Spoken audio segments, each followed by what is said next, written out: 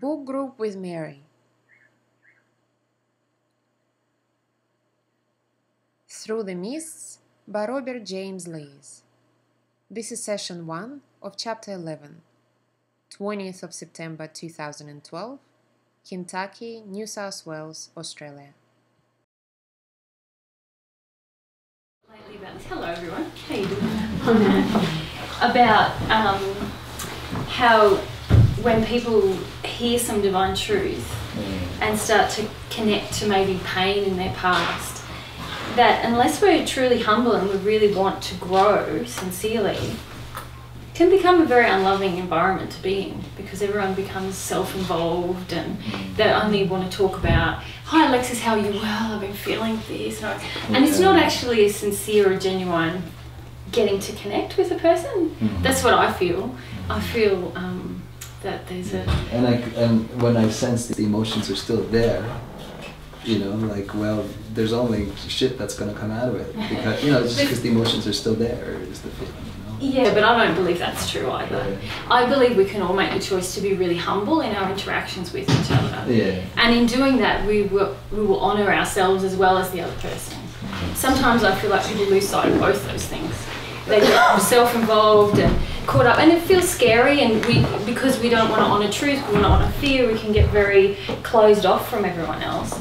And then we end up having interactions that are based around our fears and or around wanting to placate our fears, like we all belong, so we just talk about these things that make us feel a little bit calmer about the truth we've heard, instead of just being really real with each other, you know. Love is very real and connected with each other, and if we want to love, which I think we all do, say we do, yeah. Well, I think that's also a phase that a lot of us pass through, hey, when we open up to all this pain and we go, actually I don't know if I want to love, this hurts too much, and unless we're humble to that process, can get really stuck there. Yeah. Being sort of a victim to the pain. Yeah. And a lot of this was brought on by the thing that AJ mentioned in the last chapter about how if we just intellectually go there, we're just going to be in the hells. Yes.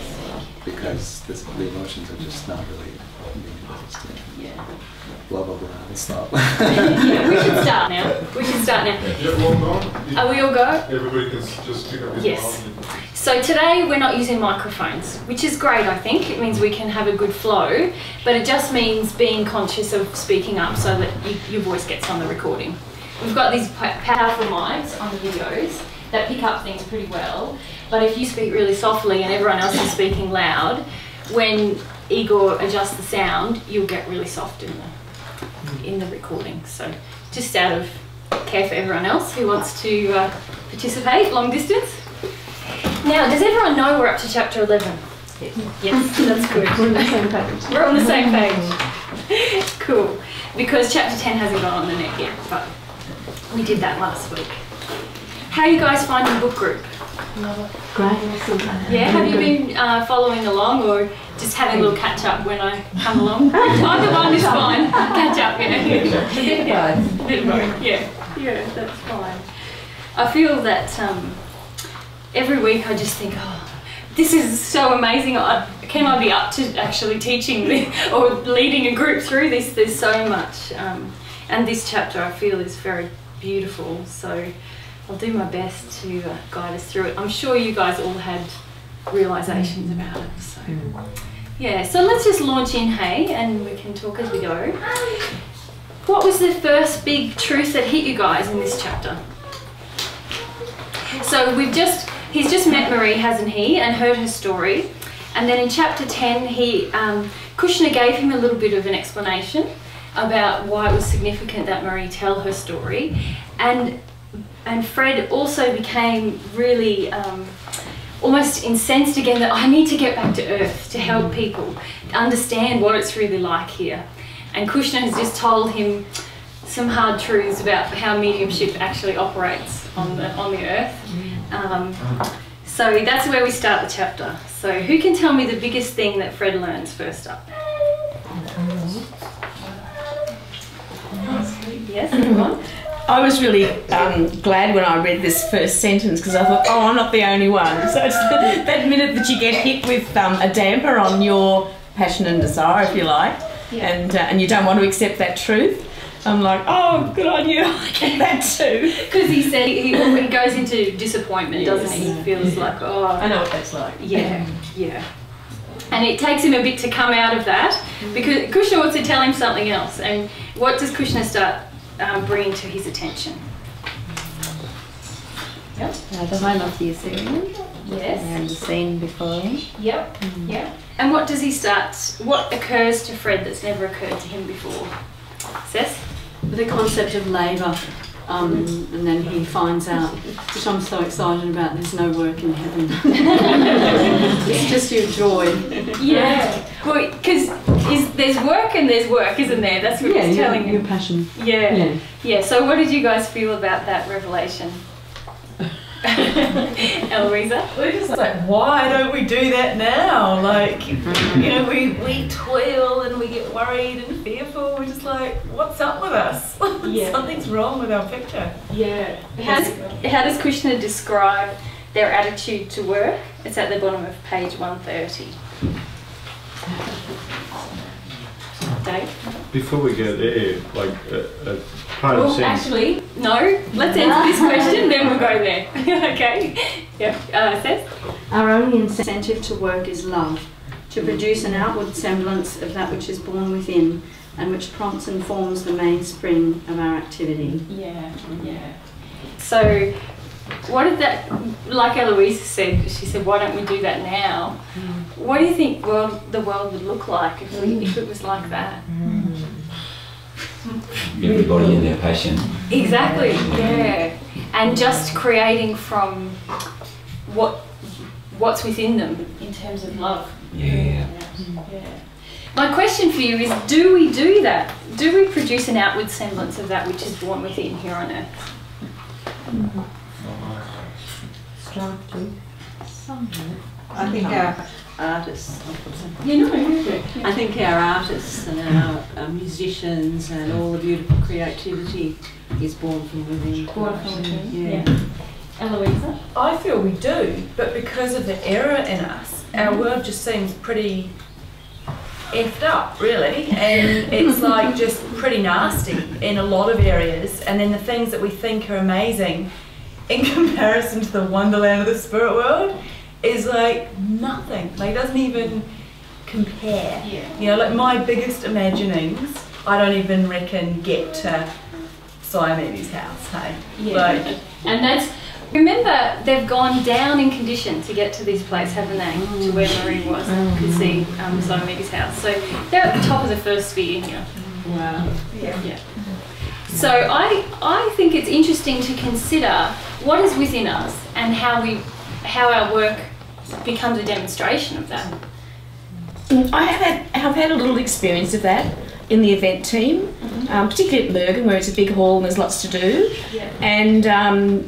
And if I'm in a place where I feel I've got to push and I've got to do it and that sort of stuff, then it really becomes hard work. Yeah. But if I'm in a place, especially if I've flown all night and I'm tired or whatever, I just think, oh, you know, it'll be great, everything will just happen. And it just does. Yeah. It just flows. People just step in and things happen.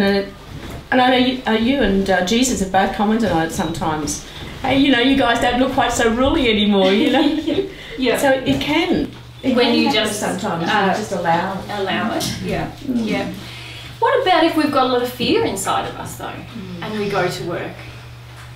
Eloise? it's a pretty big disaster because you just create more dramas, more issues, more problems, and a lot of it you don't even like. It like starts with one little thing. I speak from experience, and you end up like so afraid about that you don't even notice even the good stuff. You know, you just end up in this like tiny narrow, I don't know, like piece of pizza that you like can't get out of. You know, all you can see is like the sauce. Yeah. And what's the product like? It's a disaster too. Yeah. And no one really like everyone kind of like, you know, speaking about say drama and like the teaching and the fear like of the kids getting their stuff done for an assignment, and it was so bad. Yeah. You know, and yet they've done beautiful drama, like the whole lead up. Yeah. And you just go, wow, like fear really dictates. So then, is it true to say that even here on earth, we produce an outward semblance of that which is born within? Because when I first read it, I went, oh, that's so awesome. Imagine if we did that. Then I thought, hang on, what is within me? Maybe I do that already. Yeah. The other interesting thing to consider, he says our only incentive to work is love. So, what do you feel about our incentive to work here? Money, or to get things, or to get, like when I say get things, emotional things, or physical things. And so, what emotion is driving that? Ooh, a number. Lack. Yeah. Fear. Lack, fear. Yeah. Often it's that. But do you think there's any other emotions that drive that? Self-reliance. Or I need to prove myself. Need to prove yourself. Often that, like I'll define my worth by what I create. Yeah. Yeah. Says. Fear of punishment. Fear of punishment. Yeah. If I don't do it, if I don't go and do something, someone's going to be angry with me. Yeah. Pete? There's a lot of sadness and grief in that we're mostly often wanting to avoid something when we are working, so we use it to get away from Like a distraction? Yeah. Yeah. So we're avoiding pain, yeah. Eloisa? One thing I reckon though, sometimes love comes into it. And I feel like at the moment with, like sometimes in my past it's been, I've loved what I've done. And I've loved the people that I've worked with. Yeah. I think. And I feel now sometimes when Pete and I are out together, it's just lovely. Like it's joyous and the kids are there and it's harmonious, surprise, surprise, but it is. And you go, wow, maybe the world could be different. Yeah. And that excites me. Yeah. Because I think that yeah. So maybe love is sometimes in our work. Like, what about, Joan said it's self-reliance. Is it self-reliance to work? Well, it can be either. You can do it in a self-reliant way where I feel I've got to do everything. It's all push, push, push.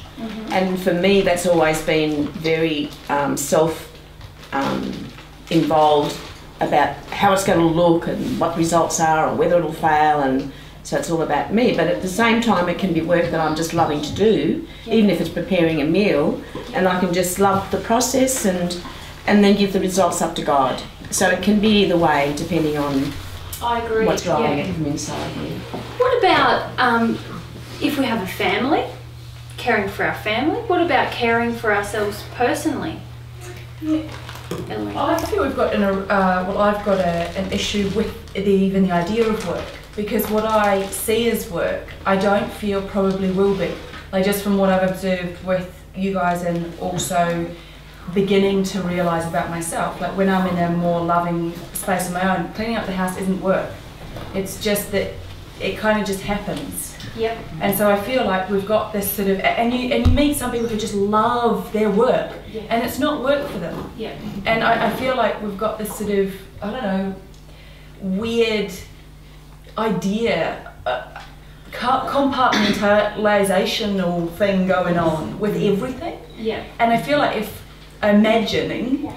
we were sort of more of our true selves and sort of really with more God, I don't think you'd feel that. Because you would never be working, you'd be doing...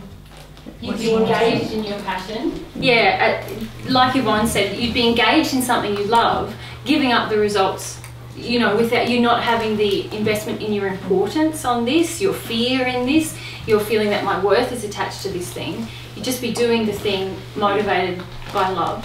And and you wouldn't think of it as work. Has anyone ever worked in a job like that? Yeah. Yes, a long time ago. But this idea about self-reliance, do you think if you're God-reliant you would never care for yourself? Like, do you think God created it that we would never have to use any effort or use our will? Said it. In another chapter it was talking about if we've done with the chorale, because they did everything they possibly could, then God was able to come in and do the rest. Yes. So I have this policy that if I do everything I can, then I can't do any more than that, and then I can be at peace with what happens. Yes. God desires for us to use our will in engaging our life. That He wants us to know ourselves and express ourselves, and part of that is our will and our desire. And I feel there's a sort of a fallacy that exists that if I'm God reliant, I just hand everything over to God and I just I don't have any responsibility to pay my bills or look after the children that I've desired to have, or to pay my rent. When I don't feel that God has that attitude, He's actually desiring for us to grow in love, and part of love is taking responsibility for what we've created.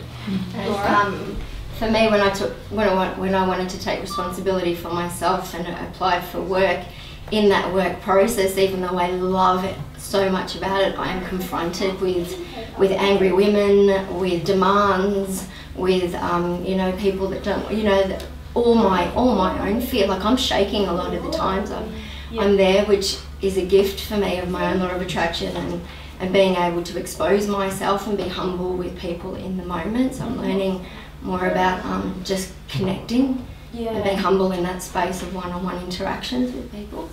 Yeah, that's lovely. And there is a theme in this chapter that hopefully will come out, which is about honouring the principles of love and truth above making ourselves comfortable. And when we honour the fact that it is loving to care for ourselves, often it makes us uncomfortable. But if we honour that principle and we're humble, we often grow even further in love. Yeah. But that's skipping ahead a bit. Let's keep going. What's next in the chapter? It's very beautiful what Kushner relates to him about the idea of working, isn't it? Oh, Dave had a question or a comment? Just a comment. Heaven is not at present a perfect place. Which was from Kushner. Yes. He said, to answer your last question first, heaven is not at present a perfect place. I know such is the earth idea, but is unscriptural and has not a shadow of justification in the teaching of Jesus, who told his disciples, I go to prepare a place for you. Yeah. What was your feeling about that, David? A little confusion in it, I suppose, in your and AJ's teachings, about being celestial and heaven and everything being perfect. And kind of grappling with the idea that there is work, but it's not toil, kind of thing. Yeah. But I'm also thinking, well, are they actually in heaven or in the lower sphere, kind of thing? Well, I think you need to engage your heart a little bit in understanding what Kushner said. What do you think he means? What's the lesson he's trying to tell Fred?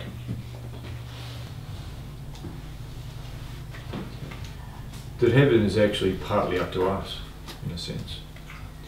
No, I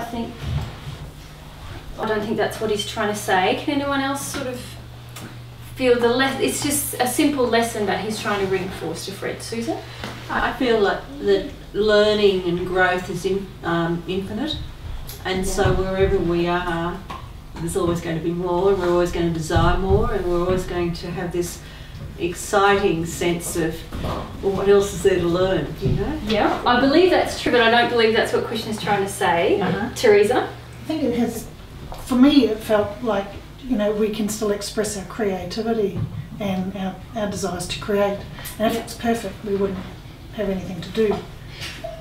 Yeah, part of our personal expression is to create, and so he's saying there's still opportunities to do that. But this very first thing that he's saying to him, remember he says, I'll answer your last question first, which is really about the nature of the spirit world. Eloisa? I feel it's about that quote with Jesus going to prepare a place for us, is that, well, your guy's soul is the first soul that expands and has expanded, and so it's that expansion that's creating heaven. Well, I mean, I think heaven's already created, but so it's keeping being prepared. I don't know. Yeah, but he's saying by definition it's not perfect. Okay. I think perhaps it's when we do reach the fullness of our potential, in that way we create perfection. There's still something up to us to create. Yeah, to and contribute. Yes. And all of you guys are saying beautiful things, and if I was speaking to a Christian audience, maybe this would be more challenging, because he's trying to teach him something very basic about the principle of Christianity. That I know what he means. Yes, which is it means that the Christians believe once they go to heaven, everything's going to be illuminated. It's all beautiful. It's all wonderful. It's all wonderful. Yeah. Once you make that step, it's all over. It's beautiful. And you guys have like come over that truth a long time ago, so you're all like way up there with the higher truths, all of which everything you've said is true. But Christians basically just trying to say to you, look, even Jesus said, I'm going to prepare a place for you. I'm going to go and grow more in love and create this environment that you can come and be in. But it's not perfect yet. And as we know, and Dave, I think you stumbled because he said heaven. He said heaven because he's trying to refer to the afterlife, because that's how Christians refer to the afterlife, in terms of heaven or hell. And Christian is trying to say, look, it's not all illuminated once you pass. There's still learning and growing that's happening here. And also then he goes on to say, there's still the expression of passion and desire and having, he gives all those examples of the artists and the sculptors and all these people who still want to create their things, and why would you deny them of that just because you've passed into the spirit world? Yeah. Okay, was there anything else on that, Eloisa? I felt as well, in like often you might have, I also felt like they still create because they're artists, but also often like a lot of people want to do something but they don't manage to do it on earth, and suddenly they get to a place in the spirit world and go, wow, I can as well. And that obviously comes from my injuries, but that is actually a theme in this chapter as well, if you think about later in the chapter, so it's a good thing to raise. There is this idea that sometimes you are, what does he say here? Let me ask you also, has not the gardener some ideal to consummate? And shall he be deterred from giving scope to his genius, where it may be displayed free from the unpropitious influences against which he may contend on earth? So what does unpropitious mean? I had to look it up. I don't know. It means unfavourable. So he is actually saying, yes, sometimes it's really hard to live your passion on earth. Why would God then deny you of really having it in its full expression after you pass? Yeah. Okay. Yes. That quote about "I go to prepare a place for you," I think Christians and that believe that Jesus does it all. He goes and prepares it. That's it. Nothing else to do.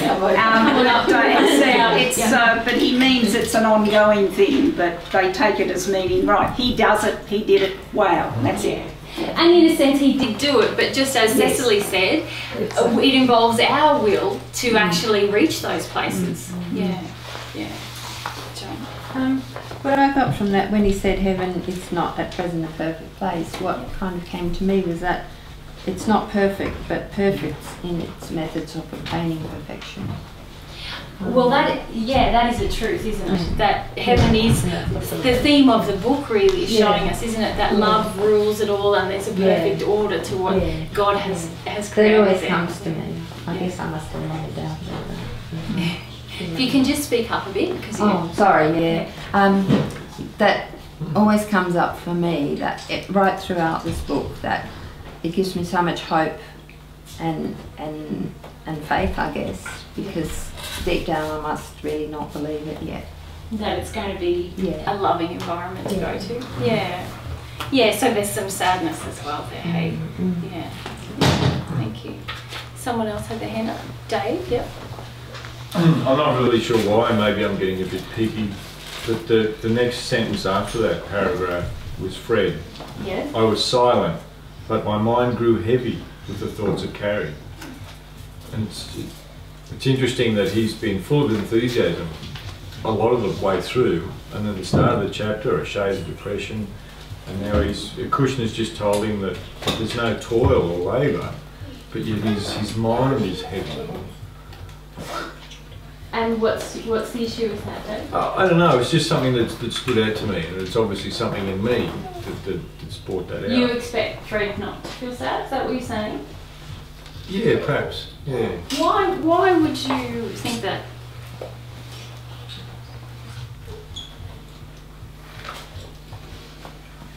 I don't know. I suppose there's, he's in the presence of a celestial spirit who's giving him all this stuff and showing him all this stuff.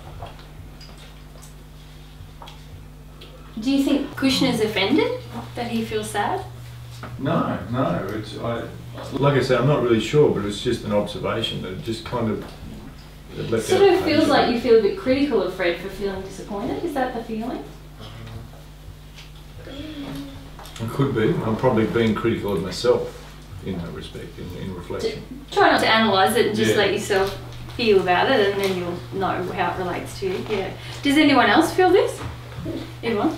I felt more that it was about Fred was just being silent, but there was a lot going on in his mind about taking on all this. It was like a self-reflection of everything that he just learned. Is this, where is this sentence? It's the top of page 131. It's just after the work. Ah, yes. You know, my mind grew heavy with the thoughts of Carrie, but I think he's just reflecting. Totally, there's a lot to take on. Yeah. I just saw it completely different. I saw it heavy in that there's just so much going on here. Yeah. Like, wow, I got to start soaking this up. Yeah. That's how I read it. But certainly he feels a bit depressed at the beginning of this chapter, and he feels, but I don't understand why we wouldn't admire that in Fred, that he's being humble to his experience. Can you see that, Dave? He's actually being humble to everything that's going on around him. He has this massive dream. I want to go back there and help people understand what it means, you know. The way you live your life is going to have such an impact on you. And Kushner gives him some pretty home truths about it's not going to be as easy as you think. Like, to then have a sort of a sinking feeling, I feel that's him. Remember once we talked about riding the wave of desire? You know, he's allowing the sadness that that is going to, if he doesn't allow that sadness, he's going to hold on to it, and it's actually going to impede his desire quite a bit. So, yeah, I feel that, Susan? Mary, is it possible too that he within that reflection, he may have thoughts of the toil on earth and the struggle he had on earth, and so that's sort of being released a little through that emotion as well, or do you think that's... Quite possibly. Yeah. I think I read it just as Pete did, just that he's like going, whoa, there's a lot of information here. It's quite, there's a lot to absorb. Yeah. Cess, you had your hand up? I've changed my mind. No worries. Corinne. I like the bit before. Music and painting, sculpture and architecture have had their plodders and toilers who've lived and died unsuccessful and unappreciated, quite as much as the labourers of the pick and the shovel.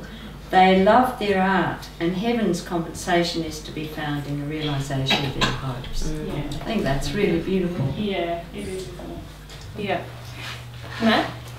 When you guys, I suppose it's probably more AJ at first, like moved into a new sphere. Can you just speak up a bit? Oh, yeah. When you guys like moved into a new sphere, what was it like? Like, what was the environment like before you guys start to sort of, I guess, apply your own creative desires to it? Well, AJ's always been the one who's done that until the 22nd, where we did it together. Yeah. It's probably technically the 36th, but still soul union. Let's not put a number, because I don't like numbers. But it's actually, the environment is created through your soul's condition. So there is no environment before you go there. Yeah. So you enter it, and it then becomes a reflection of your personality and the love that is now within you. And then as someone else enters, that's affected by the personality of that person and the love that's within them, and so on. And the desire, you know, the unique personality and desires and passions of each person. So some of those things might have just happened automatically through desire? They do. And yes. was there any other actual physical activity Like labour? Yeah. Yeah. Sorry, just tweak to your question. Yeah. Once you reach the celestial heavens, everything is very much based on pure desire, and so there isn't much manual work that you do. Yeah. Obviously, but you don't miss that though. You don't miss it because it feels you feel as connected to the thing as if you were physically constructing it. You know, if you're physically digging a hole in the ground, if you're in your body and desirous, you're quite connected to that task, are you not? When you can do it with your soul, one of the conditions of being able to do it is that the love is so great inside of you that you feel just as connected to that earth as if you were physically moving it yourself. Yeah. So you feel quite connected to the creations that you're creating. Yeah, but it's not a manual task as much as a soul one now. Does that make sense? Yep. Yeah. Kind of. Catherine? I've got a small problem. I like physical work. I'd much rather be outside doing something than inside sitting with the computer or cleaning the house or that sort of stuff. So, and everyone seems to be laughing about physical work and it's all hard work and not enjoyable. But I do enjoy being outside and doing physical why is it a work. problem? Well, everyone seems to think that being that it is a problem. That's all. I think it's lovely that you enjoyed the physicality of it. And my point about digging the hole, if you enjoyed digging the hole physically with your physical body, it's the same sense of enjoyment that you would have if you do it with your soul, because it's very hard to describe, but it is very much like you're physically doing it, but you don't actually have to use your physical or your spirit body to do it. It's probably not actually digging the actual hole, but if you put a tree in it and watch the tree grow and all of that sort of stuff. But that's something different though, isn't it? Well, I don't know, you have to do the physical work first. Yes, but do you enjoy the physical work or do you enjoy the tree growing? No, I quite enjoy physical work. Because often people who enjoy physical work are actually very engrossed in the outcome. They feel like, yes, I can see I did something. And that's actually not a particularly pure place. If we are only addicted to the outcomes and we push through the physicality of it in order to see the outcomes. Do you know what I mean? When we're doing that, we're actually addicted to a sense of satisfaction rather than being really connected. It's great when you're working with Jesus because he is so connected to just the activity and the love in the activity. I really enjoy working with him because it also gives me the space to do that same thing. I'm used to working with parents or things who are very outcome focused, and so I've got to do it in a hurry and I've got to do it right, and it takes me all in fear all out of the whole task. When you actually are with someone who really just wants to be present in the task and love each part of it, it feels very liberating actually. Yeah, so something to ponder, Catherine. What is my joy? Is it the doing? Am I connected? Is it the outcome? And for many of us who are not involved in physical labour but other types of work, we can have the same addiction, you know. I completed that essay. I didn't enjoy doing it, but now look, I've got it. You know, yeah. Teresa? So what you're saying is that about just being in the moment and enjoying whatever it is you're doing. Well, it's being actually connected to yourself and feeling how you are while you're actually doing whatever it is, no matter what. It's more than that. It's being connected to what it is you're doing. Yeah. Do you see? You're connected not just to yourself, but when we're digging a hole at home, we're connected to, wow, you know, what do we desire for this hole? We're going to make it into a worm farm, you know. Let's be connected to what does it need. Wow, I can see it's quite clayey. We're going to put some minerals in here and do. It actually leads us into the next most loving thing to do. Sometimes we need to let it sit for a while and let the birds, you know, work with the mulch until we come along and put the next layer on, or whatever it is. But so it's being connected to yourself, but then, and you find this when you are very connected to yourself, you end up being connected to just about everything around you anyway. But if you're very connected to the love in the task, if you desire to love what you're working on, and a part of it is loving the outcome, but you're loving the steps along the way. You're loving the desire, actually. What is the loving desire, and staying connected to that as you go. Seth? I had a big realisation just in doing the catching up, doing the book group study, because I got stuck behind way back at chapter 6. I didn't even do chapter 6. And I had this feeling of really crestfallen that I'm not going to be part of book group again. And then I realised, well, but I can be if I want to. And there's this whole thing, I love reading, I love the language in this book, I'm really thrilled to it. But there's big emotions for me about I felt that I was never allowed to enjoy myself. I got into trouble for laughing. And I'd just being self-indulgent and wasting my time if I lie around reading books. I could do that as a kid, but so I realised, well, so since Saturday or Sunday, I've been just going out in the paddock with the horse and reading and just allowing, and it's been such a beautiful experience because at the same time I'm processing and other things got done while I'm watching a video that I've been feeling paralysed because that's what I have to do. Whereas now, because I was doing what I really love to do, all these other things and law of attraction became even more powerful in most challenging ways as well. Yeah. So there's a magic in letting go of the have to and the guilt and all that. When we put all those emotions onto us, it's very hard to get anything done, actually, isn't it? And very hard to find any joy in what we're doing. Yeah. But you managed to... As soon as I went out in the paddock, before I'd even barely read a page, I had to lie down and process for ages about I'm not allowed to do this. I should be working. And it was really great. I'm so glad I did it. Awesome. That's good, hey? Yes. All right, let's get on. What's the next thing that happens in our chapter? He learns about work, and what is next? The house itself. The house. He turns his attention to Siamese house, doesn't he? Yeah. And what struck you guys about the house? Eloisa? Massive. Massive, yes. And beautiful. And like has everything and more than you can imagine. Yeah, yeah. And another thing as well, it's like that that Earth is blimmin' exhausting because everyone has to have this blimmin' good rest before they actually like. That really resonated with me. Yeah, I was so exhausted all the time. You wanted to book in. Yeah, I was like, can I go to your house?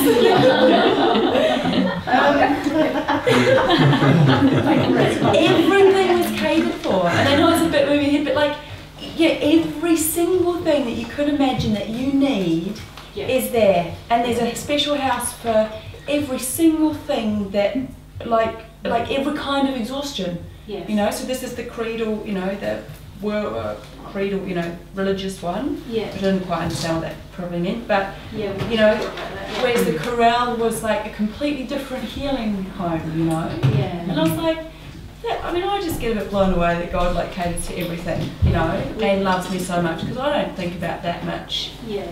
For anyone. Yeah. Yeah. So that's really. Did anyone else find that in this section, just how much we're given a sort of a visual representation and metaphoric representation of how much love is inherent in this environment? Yeah. I got so sad about this whole chapter. Like, obviously there's skipping ahead, but there's parental stuff and whatever. And just thought, it's the love. It's the lack of love that I've given and the lack of love that I've received, and just how loving it's supposed to be. Yeah. And what did it bring up for anyone else? Any other feelings? Teresa? The description of the trees and everything around and all the flowers and stuff, it felt really like the living structures that AJ was talking about somewhere. Yep. Yeah, and it's just, it was like this great big growing alive thing. Yeah, and what did that make you feel? I loved it. You loved it? Yeah. It's just cool. Yeah. Yeah.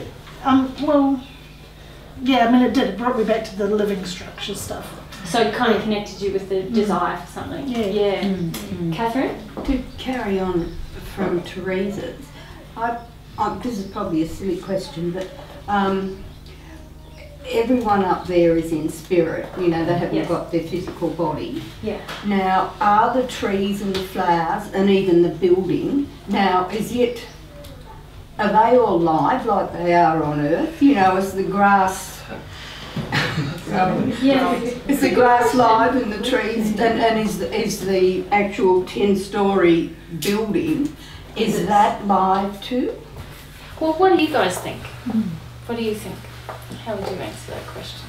Matt? Definitely. Yeah, it's definitely life, but it's got a different kind of life energy maybe than trees and stuff here. It's got a different feeling. Yeah, what does everyone else think? Michael? As above, so below. Yeah, you think it's very much the same? Yeah. Teresa? Like I've heard AJ say before, it's actually more real and more solid and more, I don't know, vibrant, more colours, everything's more. Yes. So it's like, yeah, I'm looking forward to this being all washed out. And that being all... I don't want to wait. What's the other opportunity we have here? Yeah. So, so does that mean it's like physical?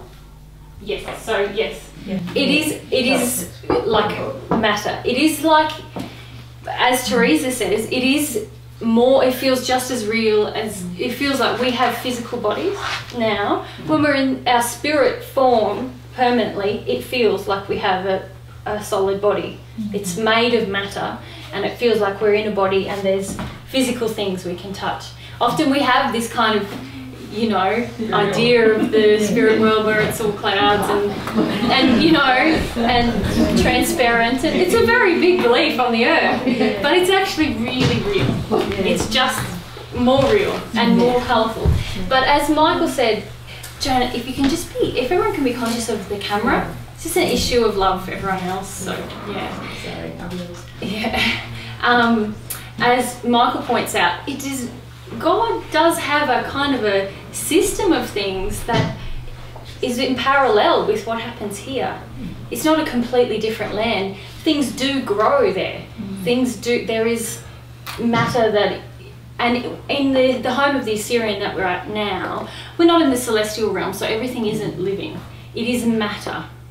It's obviously of a higher development of love, so some things within it are living, like we see the tree of What is it? And the water too. Yes. The river. It has. Yes, which is very beautiful. What do we learn about the river? Where's it coming from? It's coming from the throne of God. Yeah. Or it's believed that's where it's coming. Yes. Near the throne of God. So this is a place that's very connected to the celestial realm, isn't it? Yeah. Igor? And no shadow surprised me. There's no shadows. No shadows. There's no nighttime either. Well, yeah, that was a question I had. Is there sunshine, like, or is it just light, or does it have a sun? There's no sun. No, there's no sun. So there's no sun rises and goes down. No, it doesn't. No, Marco. There's no rain to the river. Do you think there's no rain? I don't know. Well, there wasn't rain before. Yeah, remember they were walking as they were going down, there was like a mist, wasn't there? No, but it had some kind of property that was acting upon their clothes, didn't it? Matthew? I found it interesting that that Fred's like first taken us to meet Marie, and then taken us to meet these guys. Yeah. And it wasn't Fred actually, though, was it? Cushioning. Oh no, Yeah. in terms of Fred telling the story to RJ Lee. Yeah. Like that, there's a real kind of showing us one possibility and then showing us it like probably up the other end of the scale possibility in terms of how we can pass. Yes. The condition that we can be in, depending on the choices that we make. And, And that's a beautiful quality of this whole book, isn't it? It's basically an explanation of all the different things that can occur as you pass. Yeah, and how it's governed by your soul condition. Yeah. It brought up quite a bit of grief for me because I realised that I'm not going to pass in that condition at the moment. I was going to say that's a fairly heavy judgment to make for the rest of, unless you're going to pass that, you qualified by saying you passed at this moment. Yeah.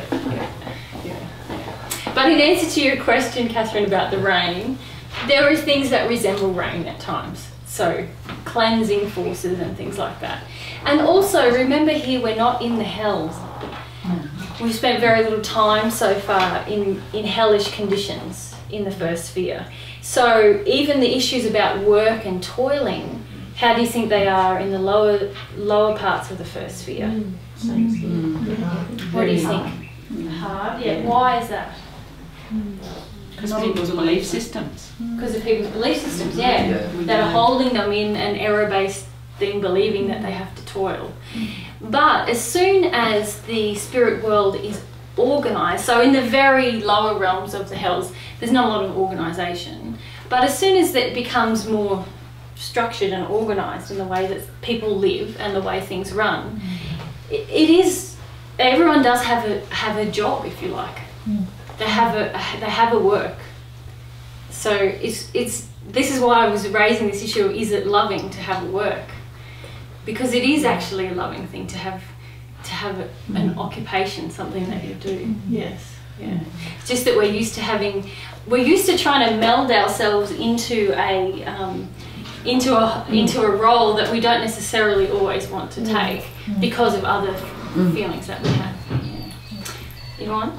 Because it makes the point in here that it's not just about love, it's about love for humankind.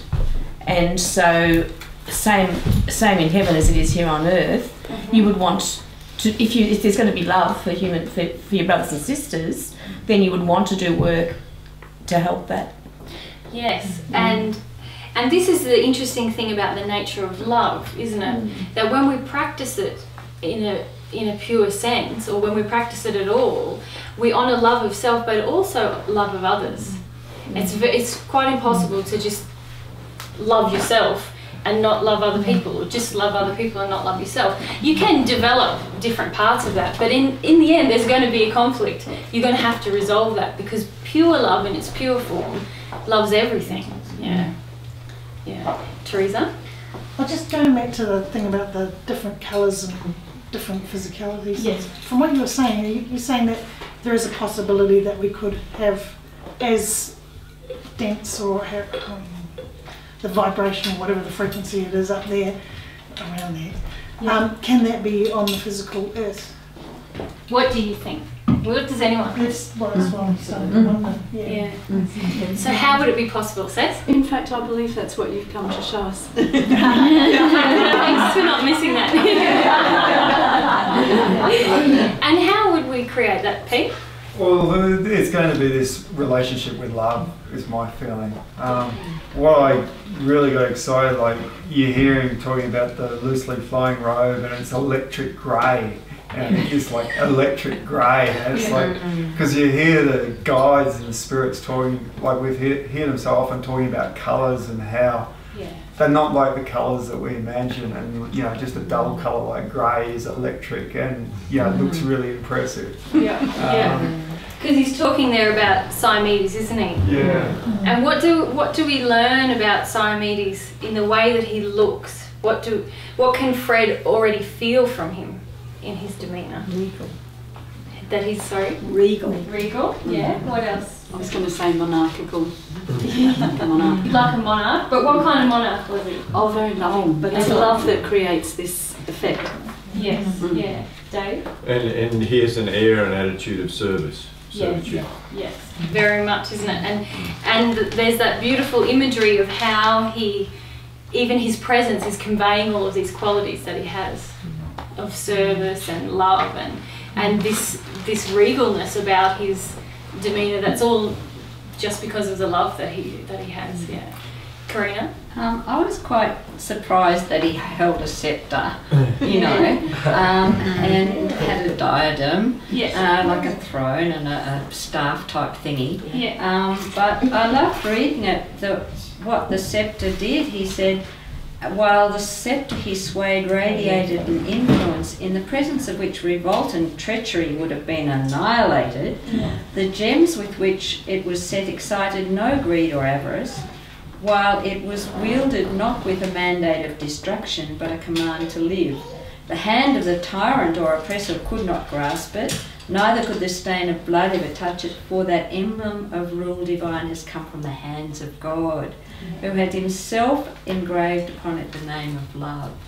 That was just so powerful. Like that, you know, that just whole thing about love winning over evil.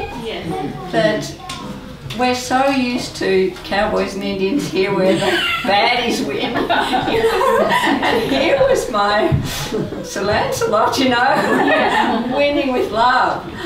Nothing could touch that sceptre. It changed my whole idea about sceptres. Well, that's what I was going to say to you. When you first hear sceptre, you go, ooh. And why is that? Because on the earth, how have sceptres been portrayed to us as a power, symbol, as someone who has dominance, when really it's actually displaying that Simedes has dominion over his home, doesn't he? He's a protective force on his home, isn't he? But it's all through love, and so it's not threatening, and it doesn't make anyone feel diminished in his presence. And also the way it said that it was that God himself had come from the hands of God, and God himself had engraved on it the name of love. And when it said about that river from the source of love, and then it talked about how the waters of the river did all this amazing healing that was unique to that individual. But that was the hands of God. So it really brought God so much closer to me, those images. Yeah, I want to talk a bit more about that as we go on. Yvonne, did you have something on that?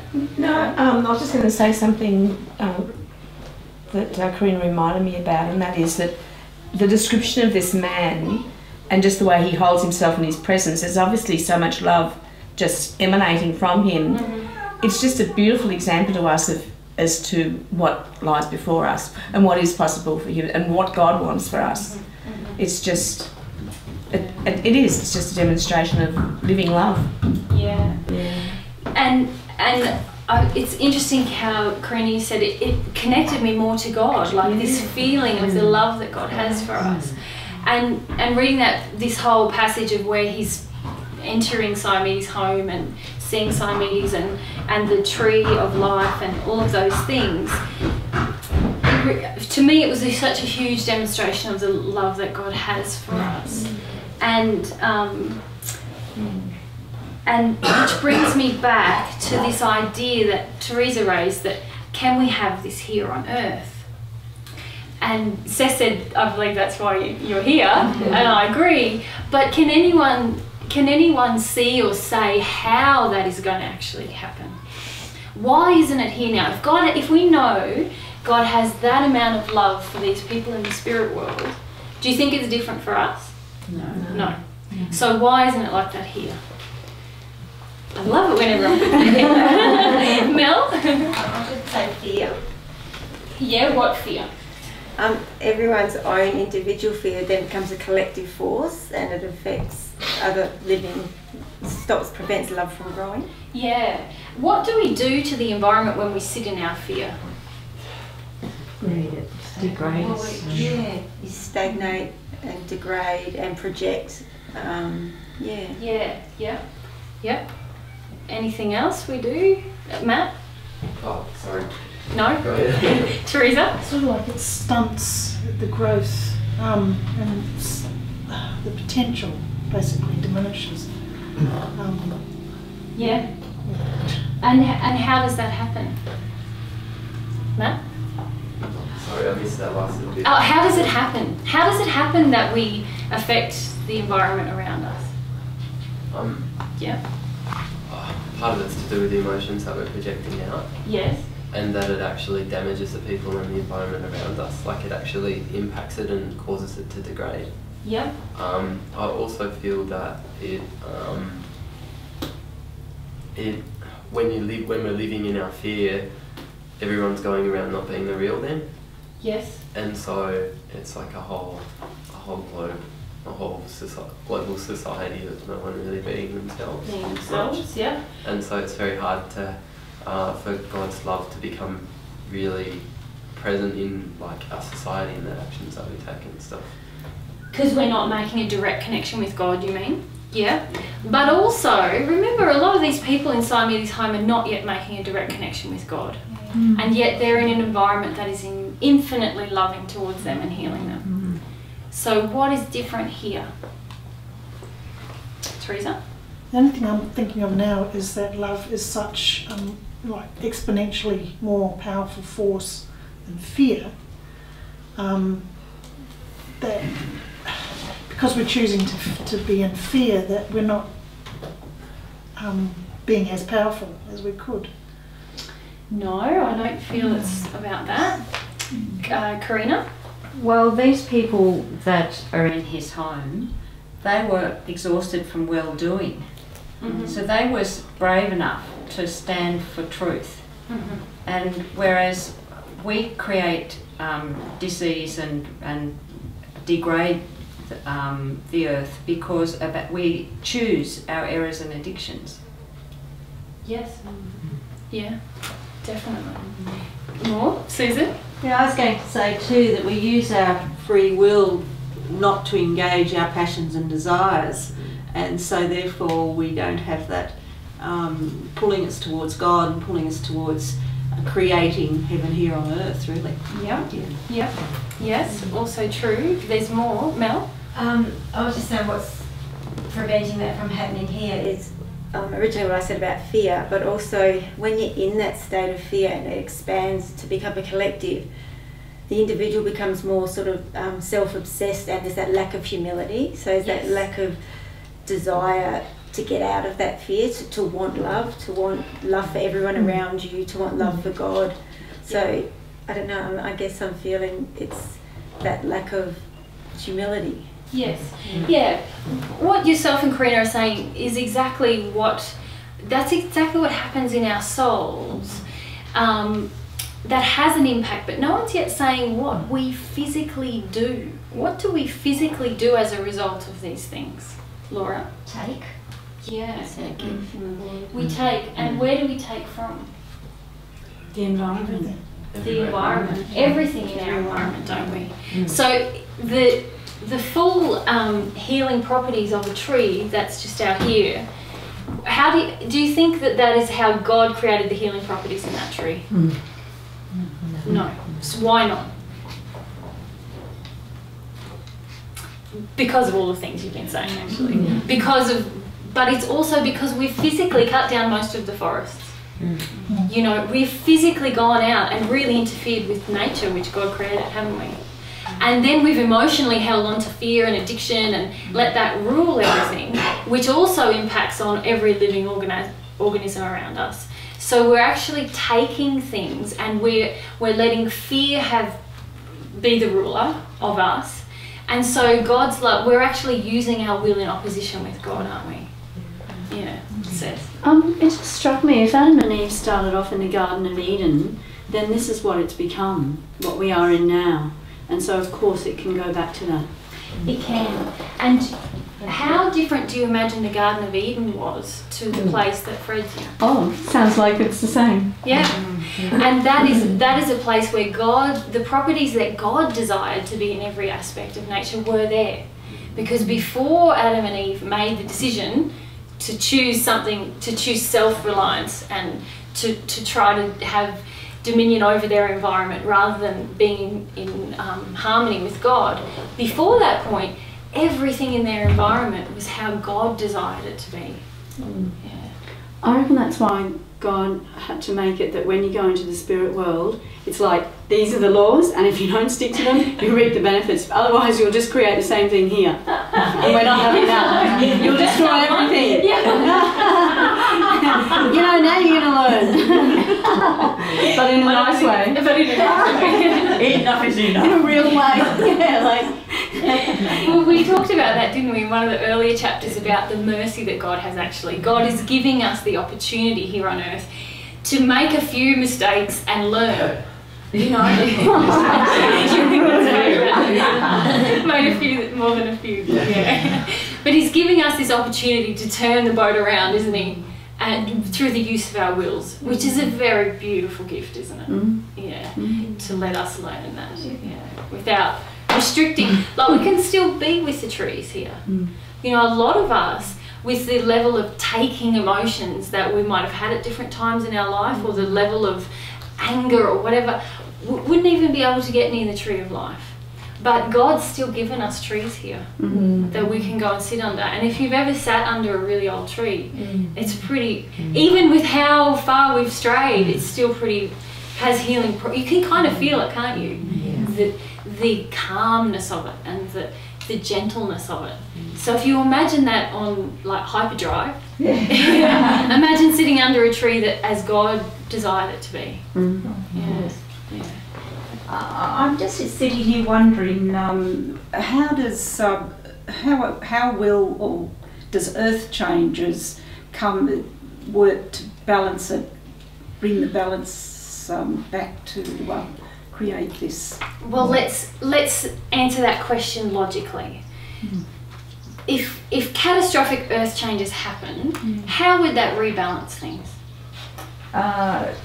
Well, for instance, people will start going back to sort of having to live closer to the earth and become more attuned to it. I was thinking in those terms, perhaps. Yeah. Yvonne? I think the balance is only going to come, earth changes or not, by all the waves of love that God does send on the planet, and earth changes would be another one of those, in terms of how our soul development improves and how we grow in love, because the planet is only going to reflect our soul condition, and that's the only way. So we can go out and do actions, but they're not going to be long lasting, as we've talked about before. The only thing that's going to have any lasting impact is if our soul condition changes and grows, and with that we have more of a desire to show love for everything around us, our brothers and our sisters, and the environment. And I just was having a little think there a minute ago about, I remember him having a discussion with Peter about the property here, and how one of the reasons it's so dry and so cold is because we've denuded it of the trees, and that as our soul condition improves and as the land improves here, and the temperature will change. And he talked about the fact that in fact I think Pete's guides talked to him about the fact that they never depended on rain, because you had this lovely mist, there was enough humidity in the tropical forests for everything to survive. And I further wondered from that is whether the amount of rain we get when we get it is an indication of how much we need to cry. Maybe. It's a sign of the grief we need to feel. Eloisa, you had your hand up on that one? Oh, yeah, but it was for something else, so, like, in the sense of it was pre what we've just gone, so. No worries. Yeah, but I believe that Yvonne is right. Our soul has the most power over our environment. Like, God's created us as the highest of these creations. That means that what's within me is going to have the most impact on the tree, more than some other change. Now, if it's true, if people are forced towards a sense of being more connected to the earth, perhaps that would make a change. But personally, and I've probably spoken about it publicly before, I have quite a bit of resistance to this concept that earth changes will be the salvation of humanity and we'll all suddenly be loving, because I know that it takes the hearts of people, and I've seen very many people living in very extreme amounts of hardship who didn't necessarily feel suddenly grateful or suddenly in tune with the earth or suddenly, do you know? So it does require our hearts to change. If love is to grow under any condition, it requires our hearts to change. Yeah. Matthew? I guess for me, like, God seems like such a big part of it, and gradually becoming more God reliant. Because if you're not, like, when you're God reliant, when you have a desire, you ask God. Kind of like you have the desire and you feel the desire and connect to God, kind of thing. But if you're not connecting to God, then, well, you're going to have to get it somewhere else. And so then there's that really strong taking, like, well, I'm going to have to take it from somewhere then. Well, let's talk about God reliance then, because how do you understand God reliance to be, Matt? You're saying you feel the desire, and then what happens?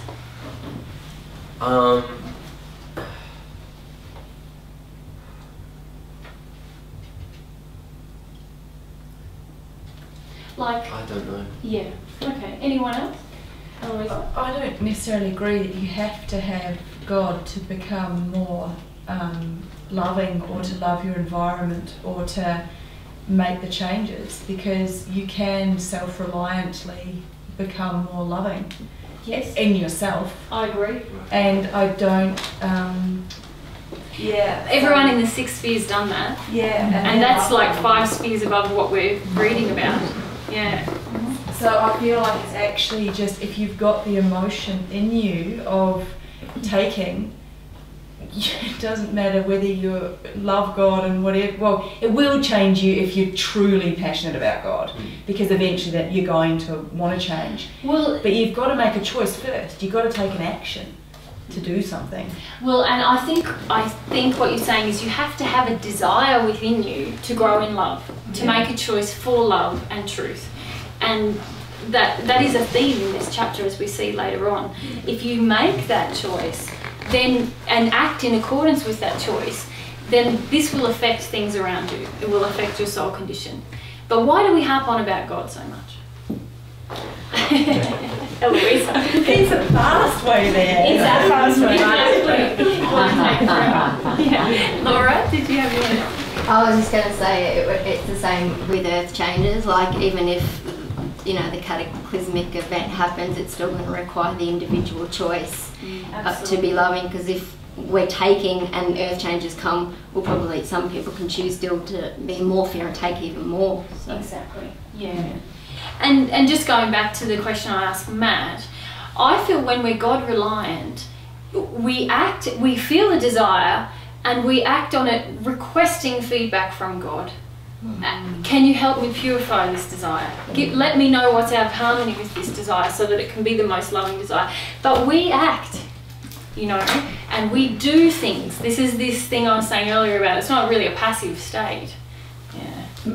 My experience has been that you don't have to ask for the feedback, it comes. Yeah, you've got to be humble to be ready for it. Yeah. You've got to want to use that feedback, otherwise you're becoming self-reliant. If you try to, you know, go, oh no, I'm ignoring that feedback, I'm just going to keep going doggedly towards what I want, we're doing it on our own then. We're not letting God tell us, show us what we need to learn in order to grow in love. Yeah, Teresa? That brings me to a question that I had about the chapter. Yeah. About my motivation for seeking God. This is something I've thought about before, and I thought, does it matter if the only reason I'm looking for God is so I don't hurt anymore? Or is it, can I use that to be more, I don't know, have a more expansive desire, a more pure desire? Does it matter how, if it's just to get out of the pain? Okay, that's a good question. Who else has the feeling that they sort of, sometimes they feel like the only reason they want God is to get out of pain? Yeah? Sometimes, yeah? So let's talk about that. What do you think about that, Laura? If that's where we're at right in that moment, I feel to honour where we're at, and then to ask for God to pray to purify that desire and start to have a relationship with God where you want that, and there's nothing wrong with expressing that desire because it's the truth and God knows the truth. But then eventually that desire will get purified in the process of that engaging that desire. The desire, yeah. Yeah. Anyone else? Matt? I personally find that my relationship with God, because would like to grow in my humility more, it's very painful a lot of the time. Like there's a lot of pain that comes up and God's constantly showing me where the error is and stuff like that. Yeah. And so yeah. So finish your point? So I feel like eventually the pain goes down, but yeah. But if you enter the relationship just to get out of pain, is it going to work? It's not going to work. You're going to back out. Not where I thought I was. It's like wanting a friend so you don't feel lonely. You know, you got to feel lonely before you're going to have a true friendship. Otherwise, you're only going to see that person when you don't feel lonely, and it's not really a friendship. It's a non-loneliness ship. You know. Yeah. Yeah. Anyone else? Kate? I was just aware of the irony in it too, because God can't really even begin to help us until we're willing to embrace our pain. Yeah. So, yeah. Yeah. Everyone? I think that's a kind of self-reliant way of connecting with God. Like, I'm only going to go to God in the last, and I've done this for 65 years, then I'm only going to go to God when I'm really desperate and low. Oh God, can you help me now, sort of stuff. Like. But let's be realistic. How often does that happen? Still happens. It's not the only part of the relationship. Not the only part of it. Yeah. Mel?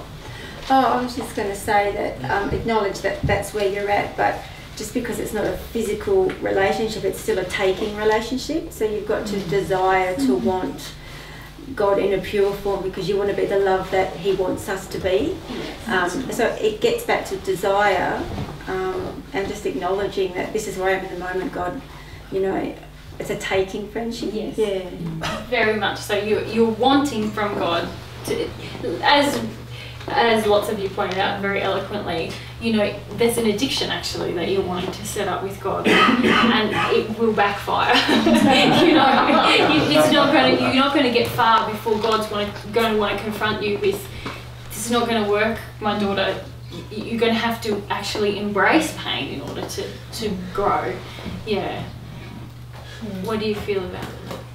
Well, yeah, I mean, I feel, and I'm getting better at feeling the pain, but it still feels like that's the driving force behind it, is to be happy. And I'm not sure of the pureness of that desire, well, maybe not so much to get out of pain, but to just be happy, is that... Can I put to you a different desire? Rather than desiring to be happy, could you desire to be whole? Could you desire to be all of Teresa? Whether that's painful or pleasurable or joyful or fearful, and whether that takes you in a direction where you never have gone before, down a path of desire, of creativity that you never thought you would ever, that would be a part of you. That's the sort of thing that's the desires that we're going to need to have in order to have a relationship with God. This feeling that I'm going to trust you, God, and I'm going to desire not only to know you, but to know me. Both desires we really need if we're going to grow towards God. You know, and right now me is not that happy, or happy sometimes, but there's sadness sometimes, and yes, it's true that when we really grow in this relationship with God, sadness will be a thing of the past. So it's not bad to want joy, you know, it's not, but if that's your only, for example, if you want to be happy without being whole, it's impossible in a true sense. Do you know, you have to, by using the word whole, I mean to really know yourself, to really embrace everything that's in you right now, but also the potentials of things, the great things that are within you. You have to desire, be willing to face your fear of both those things, I suppose. You're not going to have a desire for them, right, I've got that, you know, because otherwise you'd already be experiencing them. So there's going to be fears to face as we do that, to embrace everything that's in us now, and then everything that we have the potential to be, that's also scary sometimes. Yeah. But that's the kind of desire that will carry you very close to God. So I agree with what the girl said about being real with where you're at and just engaging God in that right now and saying, look, this is how I feel right now. Can you give me truth about this? Can you show me how this is going to work and be beautiful? Yeah. But I don't think you're alone in that feeling, Teresa, you know. So I think a lot of people feel that it would just be good to be out of pain and feeling like there's a lot of pain. But as we develop humility, we'll develop the willingness to not only experience the pain, but just experience what God is bringing to us, you know. Yeah, good question. How are we going for time, guys? Is it? It's 2:15. 2:15. Oh, tomorrow. Yep. Okay, let's go back to the chapter. Where are we up to? The house. The house, yeah. So we're talking about the beauty of and the love that's inherent in everything there, hey? And the scepter. And the scepter. The awesome scepter. Yeah. And what else struck you in this? For me, I have to confess, I find, because of my grief, I find it difficult to read the really beautiful descriptions. I feel a real sense of loss and a feeling of, it's just too beautiful. I can't even let myself imagine it sometimes. I try to, but you know, I'm not doing it. But I was just really moved by how much love was being shown to these people. So, Paul? Do you remember these things, Mary? Well, that's why I resisted, Paul, because the memory comes with the emotion, you know, and so there's a feeling, if I remember it, I'll feel just such a loss about it, and that is something I need to do. This is why it's good for me to do this book, because it's all in the spirit world. Sometimes I say that to Jesus, like, what am I doing? This is so confronting. It's beautiful again. So I resist remembering it a lot, you know. Yeah. It's one of the ironies, and maybe it's for all of us, that sometimes the most beautiful, loving things trigger the most pain. I can remember lots about my first century life on earth because it was pretty painful, and you know, but when it comes to really remembering soulmate union or remembering the spirit world, it feels like an even bigger sense of grief in me. Yeah. So I still often block that. Yeah. It's good when I don't, though, because I feel quite connected to it. Yeah. And that's part of your journey, is to recall those things, or those things will come up as you deal with emotions along the way? Well, really, I'm attracting opportunities to remember, to be humble to the pain and have a full memory of it, Paul, actually. That is part of the knowledge of all these things comes with the memory, and with the memory comes the emotion. So, you know, when we started the book, I was going off to AJ every 5 minutes and going, what does this mean? What do you think this is? And he's like, just remember it, you know. But he'd explain to me, and then as we go on, I'm a bit more humble, and I know. I'll go and say, look, this is what this means, isn't it? He says, yes, and that's because I've let myself remember more and like grieve more, really. But that's how you can have the difference between myself and AJ right now. He's more humble to the emotional experience, so the truth is flowing back within him. Because I'm not as humble to that, then I'm still trying to be Mary Luck, you know, instead of Mary Magdalene. I'm still trying to operate in self-reliance, rather than, if I'm just humble to the grief in me, then truth flows to me. I know it without having to learn it. But because of my fear of the intensity of the emotions, often I don't do that. Which is pretty illogical, isn't it? Just listening to myself speak. They're pretty realistic, you know. Yeah. I think it's interesting that that Fred felt himself involuntarily drawn to Siamese, Yes. And so I'm also wondering, when you read that you, sort of, just before I asked it, I knew what I was going to ask you as well, but something like, do you feel that sometimes that touches you? I guess what you're saying, when you allow it, you'll feel, that all of this is... Yes, yeah. The best chapters are when I just have a big cry when I read it, because then I, feel it all. But why do you think it was involuntary? Because of the love. Because of it's the love. just so beautiful, Yeah. And also, Siamese desire, I think, he had a loving desire to embrace Fred, and he just felt himself drawn. And I think because Fred is so like, wow, and open and excited and even though he's overwhelmed, he's really engaged. Yeah, and that's just beautiful, isn't it? Like we were saying, Dave, at the beginning, it was sort of confronting that he's feeling sad, but that's a part of his humility in this. He's just like, I'm having this huge experience, and now there's something else, and it's just all overwhelming him. And that's how we grow, through being overwhelmed. I think it's just a great example of being like a child. Yes. It's just like every moment is a new discovery almost. Yeah. Yes. Yeah. It's beautiful, isn't it? It's really lovely. But it's even better because you're in this awesome wonderland where everything happens that is beyond your wildest imaginings. Yeah. But what humility does that take, hey? Courage to just be in an environment that you cannot understand or control. You are completely having to trust these guides who you've only just met. Like, he hasn't really been there that long if we consider the narrative. He's not saying, we spent ages there or we did it. It's just sort of, he's just in this thing with all these new people. And, in the last chapter he felt like, I don't understand that. That distresses me, and he's having to trust some really core principles, isn't he? Like that, this trust that they say everything is governed by love, and just learn. Yeah. Dave?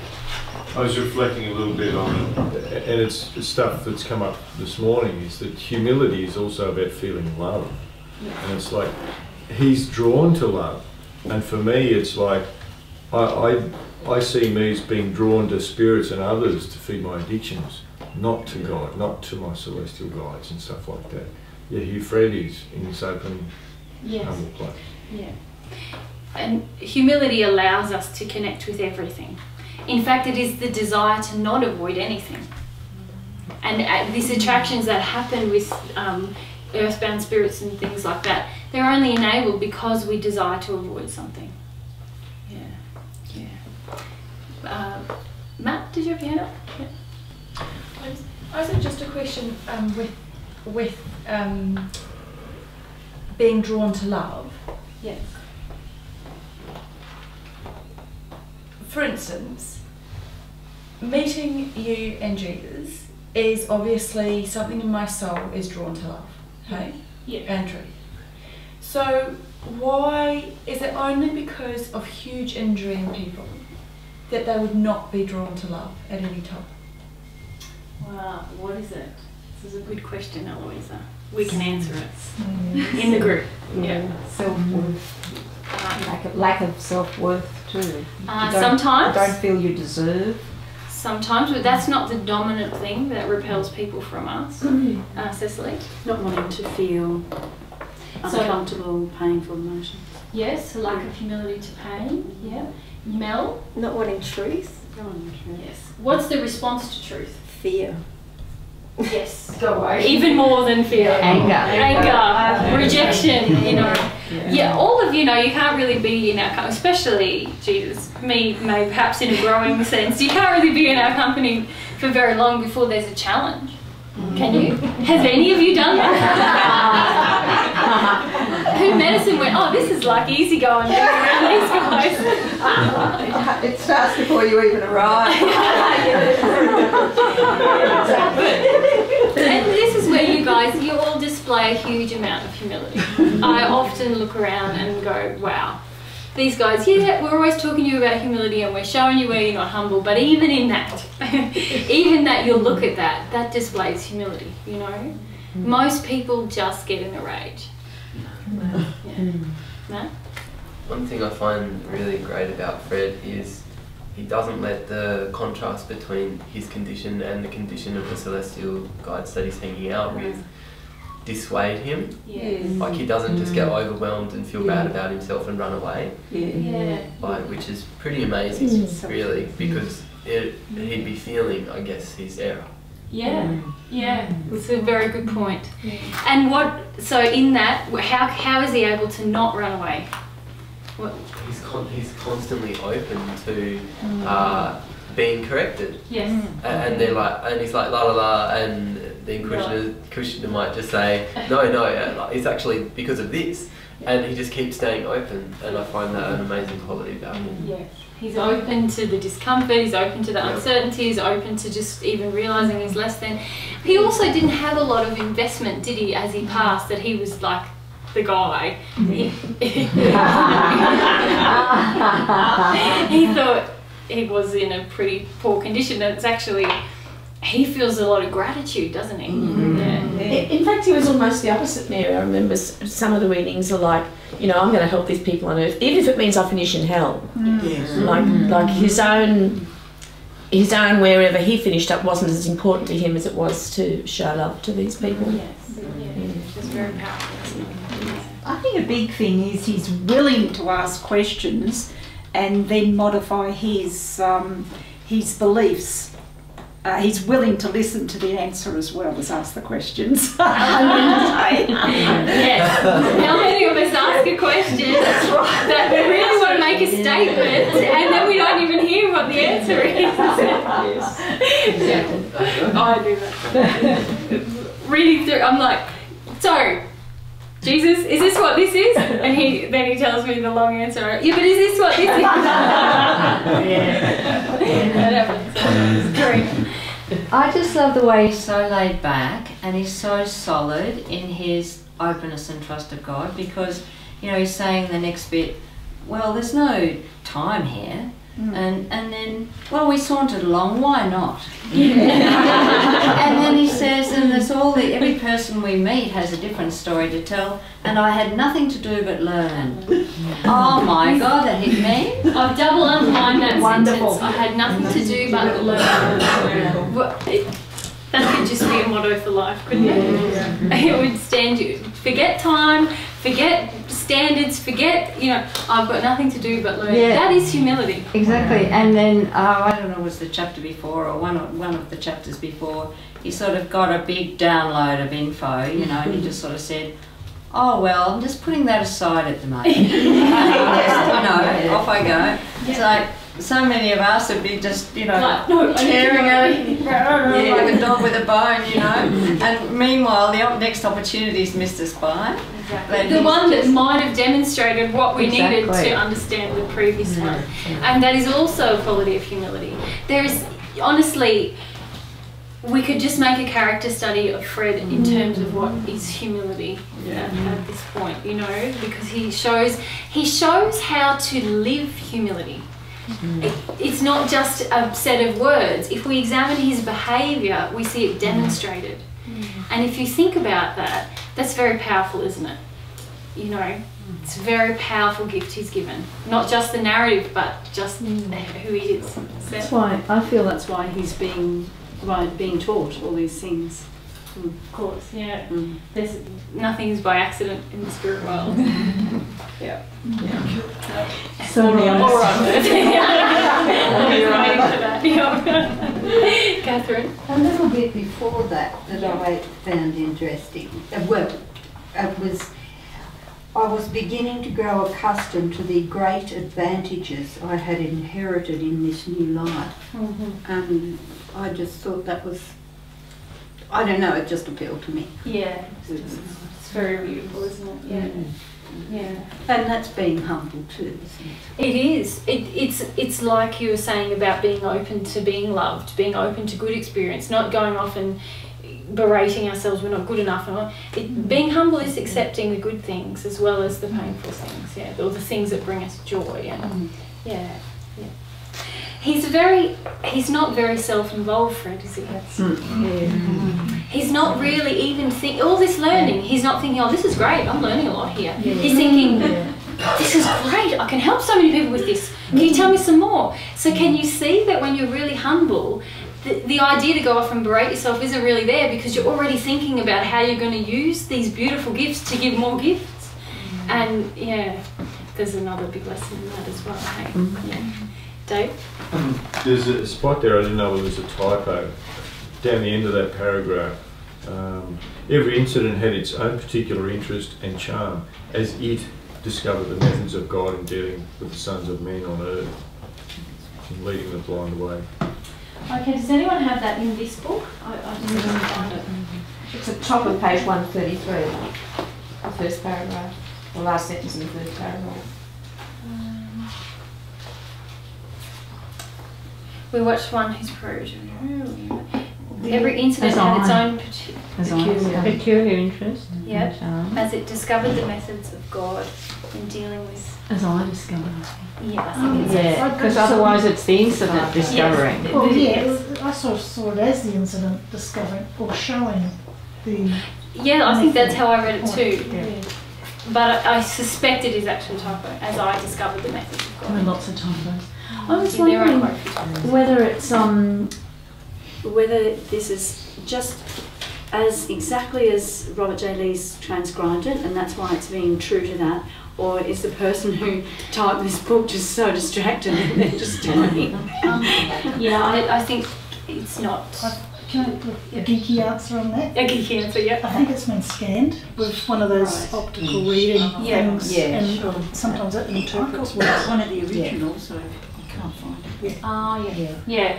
I know that Joseph re-edited this when he found it was out of print, so I suspect it is a scanning issue. It's not. Robert James Lees didn't desire for it to be exactly as he did it. Yeah. Dave?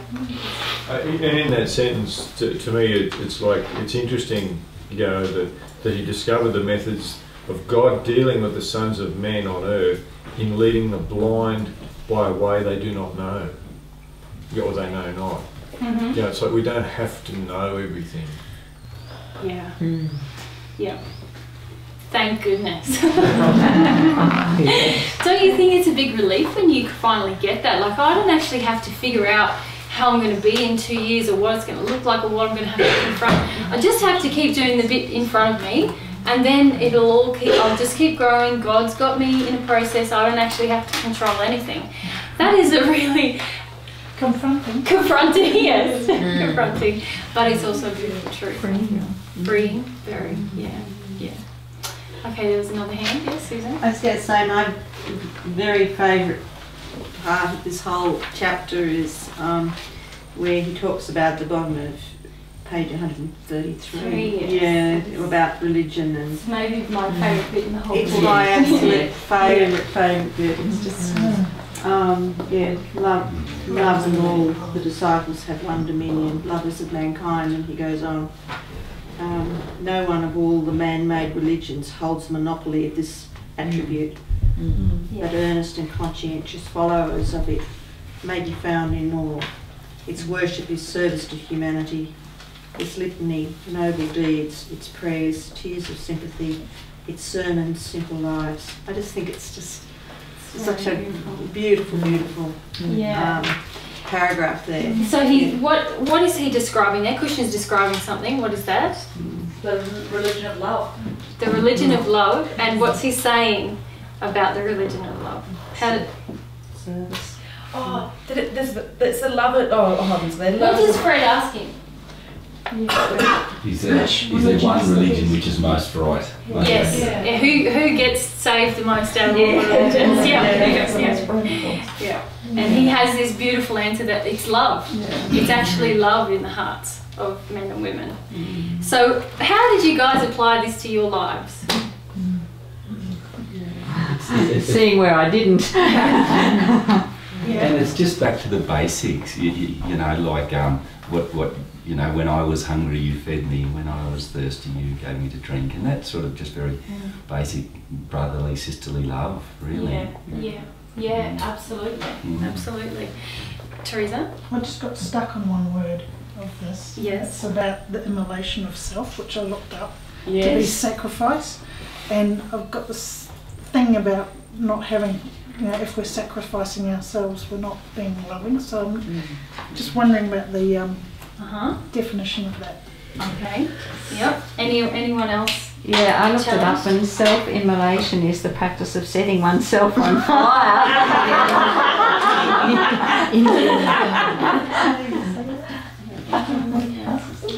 Well, I'd like to talk to you guys about this in a couple of ways. Just a couple of sentences. Immolation. So.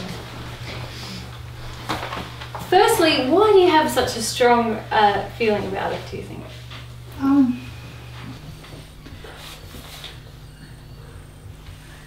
Just that I've always put myself last, and now I'm trying to make at least on the same level as everybody else.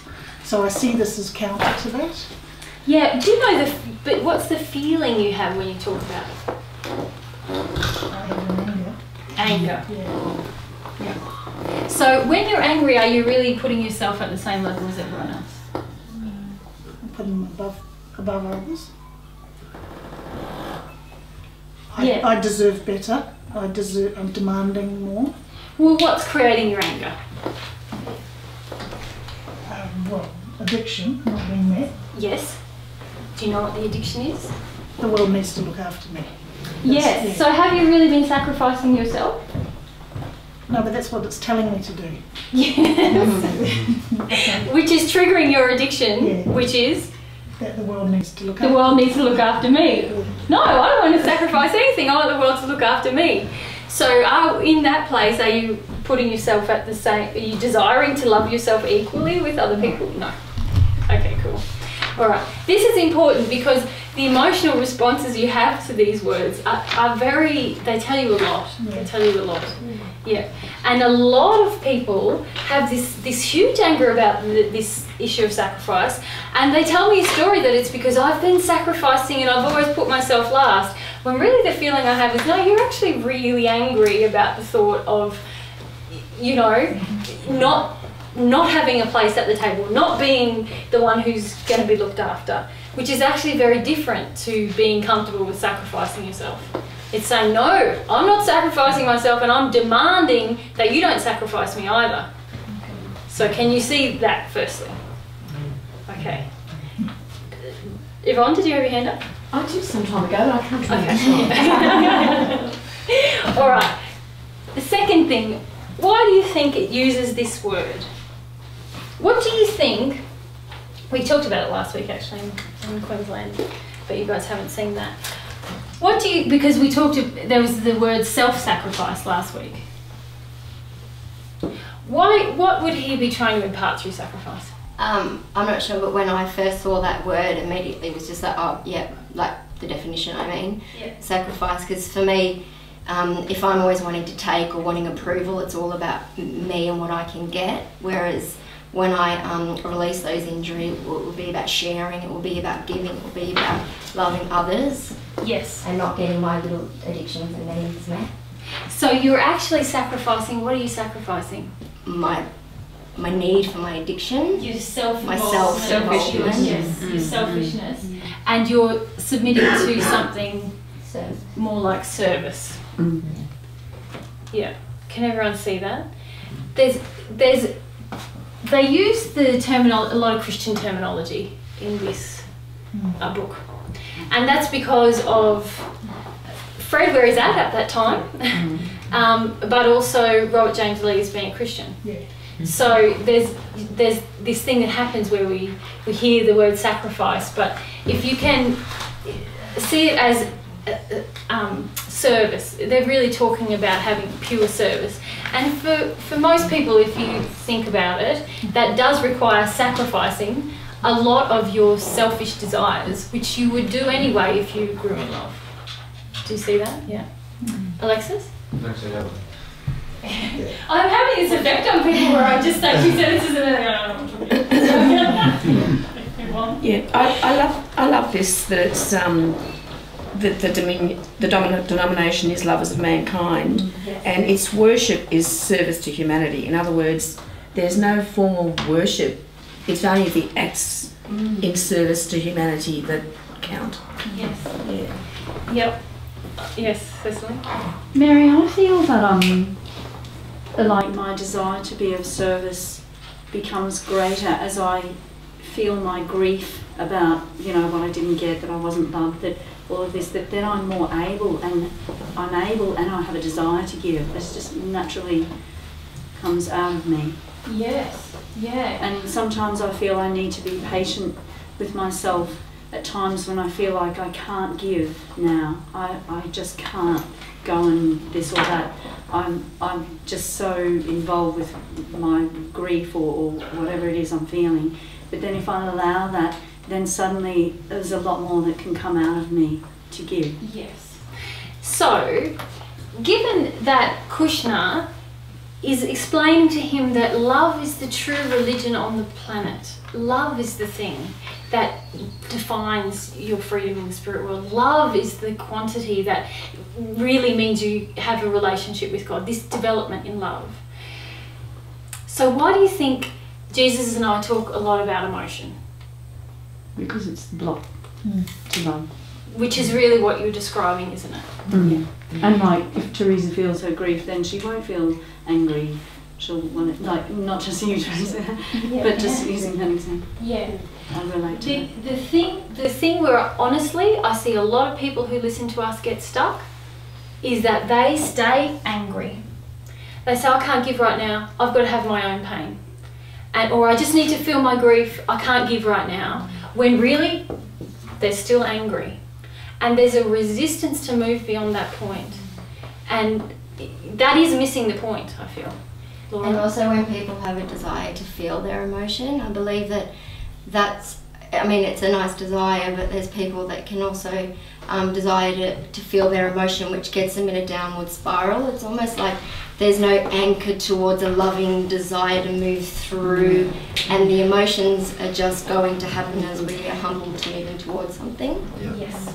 And this is why if your only desire to have a relationship with God is to end your pain, you can, and then you go, okay, I've just got to feel emotion, then my pain will be gone. And you are not anchored or with the compass of, I desire to grow in love. I desire to, there must be some noble desire within you or you will get lost. And it will end up serving your addictions.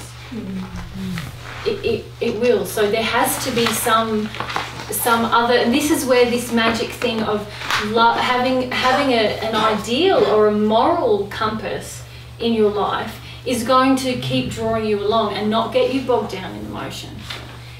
And when I see people going, oh, like, I'm not discounting what you said actually says, because there are times when you are overwhelmed, but listen carefully, when you are overwhelmed by grief and you are focusing on that, and that is very valid. But if you are sitting at home, not overwhelmed by grief, going, I can't serve yet, I can't give yet because I've really got to deal with myself, and that you are angry. And you are desiring to stay angry because you're not out there dealing with it. You are just telling yourself a story that is helping you maintain an unloving state. And very often, like, if you have a resistance to giving, there's one of two things happening. You're angry, which means an addiction of yours is not being met. Or you can feel there's an addiction in the other person demanding that you give to them, and you might feel resistive to it. Do you see the two things? One, so, but otherwise, I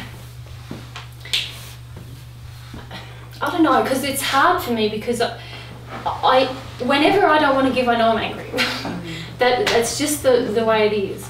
And I feel like people want to give themselves excuses not to serve and not to grow in love.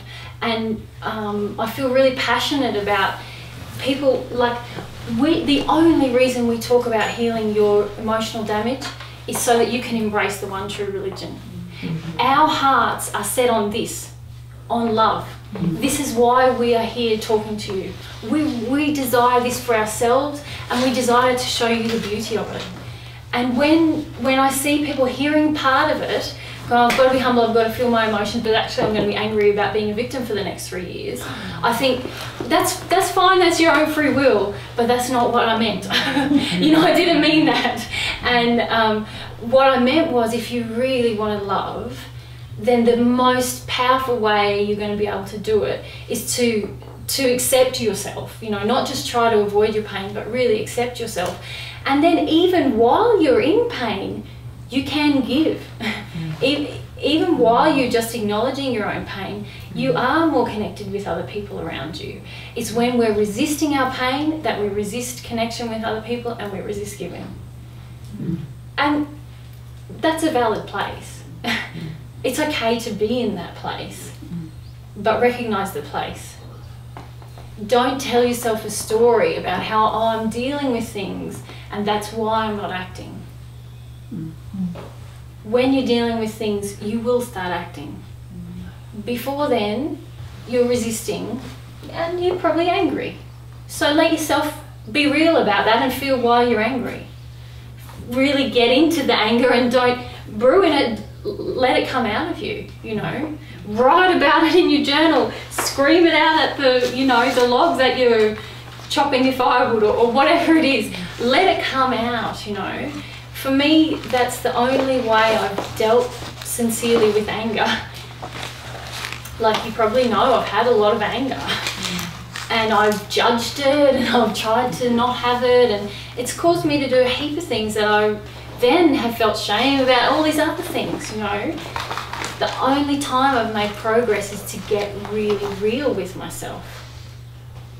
I've wanted to say I'm really spiritual, I've wanted to say that I know I do have a loving desire, I really want the, but I didn't want to say I'm just angry because I'm hurting and I don't want to be hurt. And it's only since I've really been to that place and felt it that I feel any different. Matt? I find I get this feeling come up of like, it's not fair that I should have to give when no one's given to me. And what's that? Anger. Yeah. Yeah. But I find then I do give and then it's a really beautiful thing. Yeah. But I guess I probably just need to feel through that a bit more. Well, I would feel through it, hey, because there is an addiction that says people have to give to me. Nobody actually has to give to you. It's always, giving is a gift, you know, it's not a right, it's not something I can demand. Even God doesn't have to love me. He's giving me that gift, you know. But I would deal with the anger, Matt, because that is going to help you actually give abundantly and give without reservation. You'll give in a loving way, so you won't give at the expense of yourself, which is why we have this resistance to the word sacrifice. I understand that, because it's often associated with denial of self. What I'm saying is we're going to have to sacrifice some addictive parts of ourselves if we want to love. And then we'll naturally fall into service, I feel. That's just speaking from me. That's just what it feels like for me as I go through that. I'm beginning to feel that, like in the sense of I tried and I try, and I still try, and it doesn't work. It does not work. And it's like what I'm noticing is, you know, my life's not, I mean, it's changed since the last years, but it's like when I just don't try and I don't force and I don't whatever, it's like changes just automatically do happen, and I'm really surprised by that, because I don't still trust that. Yeah. But and also you don't, like Peter always goes, you don't have to go anywhere to find it, Eloisa, you know, like it will just come there if you if you allow it. Yeah. And I think there's a real real power in that. Yeah. So just allowing what's already in you to come out. Yeah. Yeah.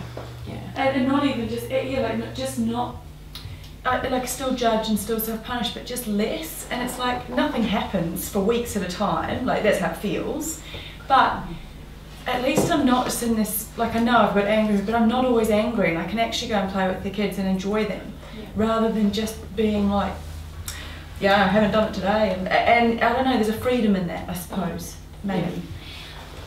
There's a lot of joy I found that just naturally comes to your life when you give up the addiction of self-punishment. It's massive. It's like a weight was lifted and I was like, what happened? I don't feel happy. Oh my gosh. I forgot. I had this moment when we were overseas a couple of months ago where I was just going for a walk and I thought, I feel happy. And it brought me to tears because I thought, I can't remember when I felt this. Like, I must have been really little when I felt this good and when I didn't feel so guilty about myself. Like, so that's why I always talk to people about self-punishment, because it's debilitating. And it's really hard to have God in connection with you when you adamantly saying, I'm bad, God, I'm bad. And he's like, oh, I'd really like to tell you something different, but you won't let go of this thing. Yeah. The one thing that I find quite difficult is to separate the way that God sees me through her eyes and the way that my mother saw me through her eyes. And I have to, while I'm grieving, like as soon as I start to say mama to God, it's the disgust, the shame, the critical, like, and I have to pray to really, like, God, Marisa, like I have to say her name to separate mama from mama. Yeah. And there's a lot of grief that I can't, they're quite overmeshed. And that's also why we talk to you guys so much about injuries that you have with your parents, because it's normal that would happen more.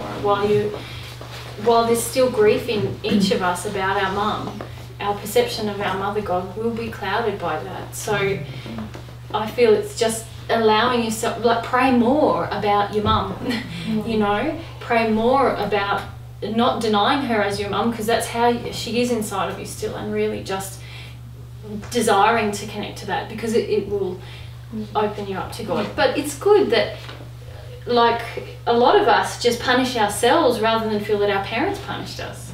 If you can feel even that, oh, my mum did punish me, I didn't have to do it, I just have to feel the pain that mum did it, that's a step along the way. And it's awesome that it feels visceral, like the enmeshment of my perception of the I sense the two, and I have to sometimes physically just start to go like that to connect more, like put.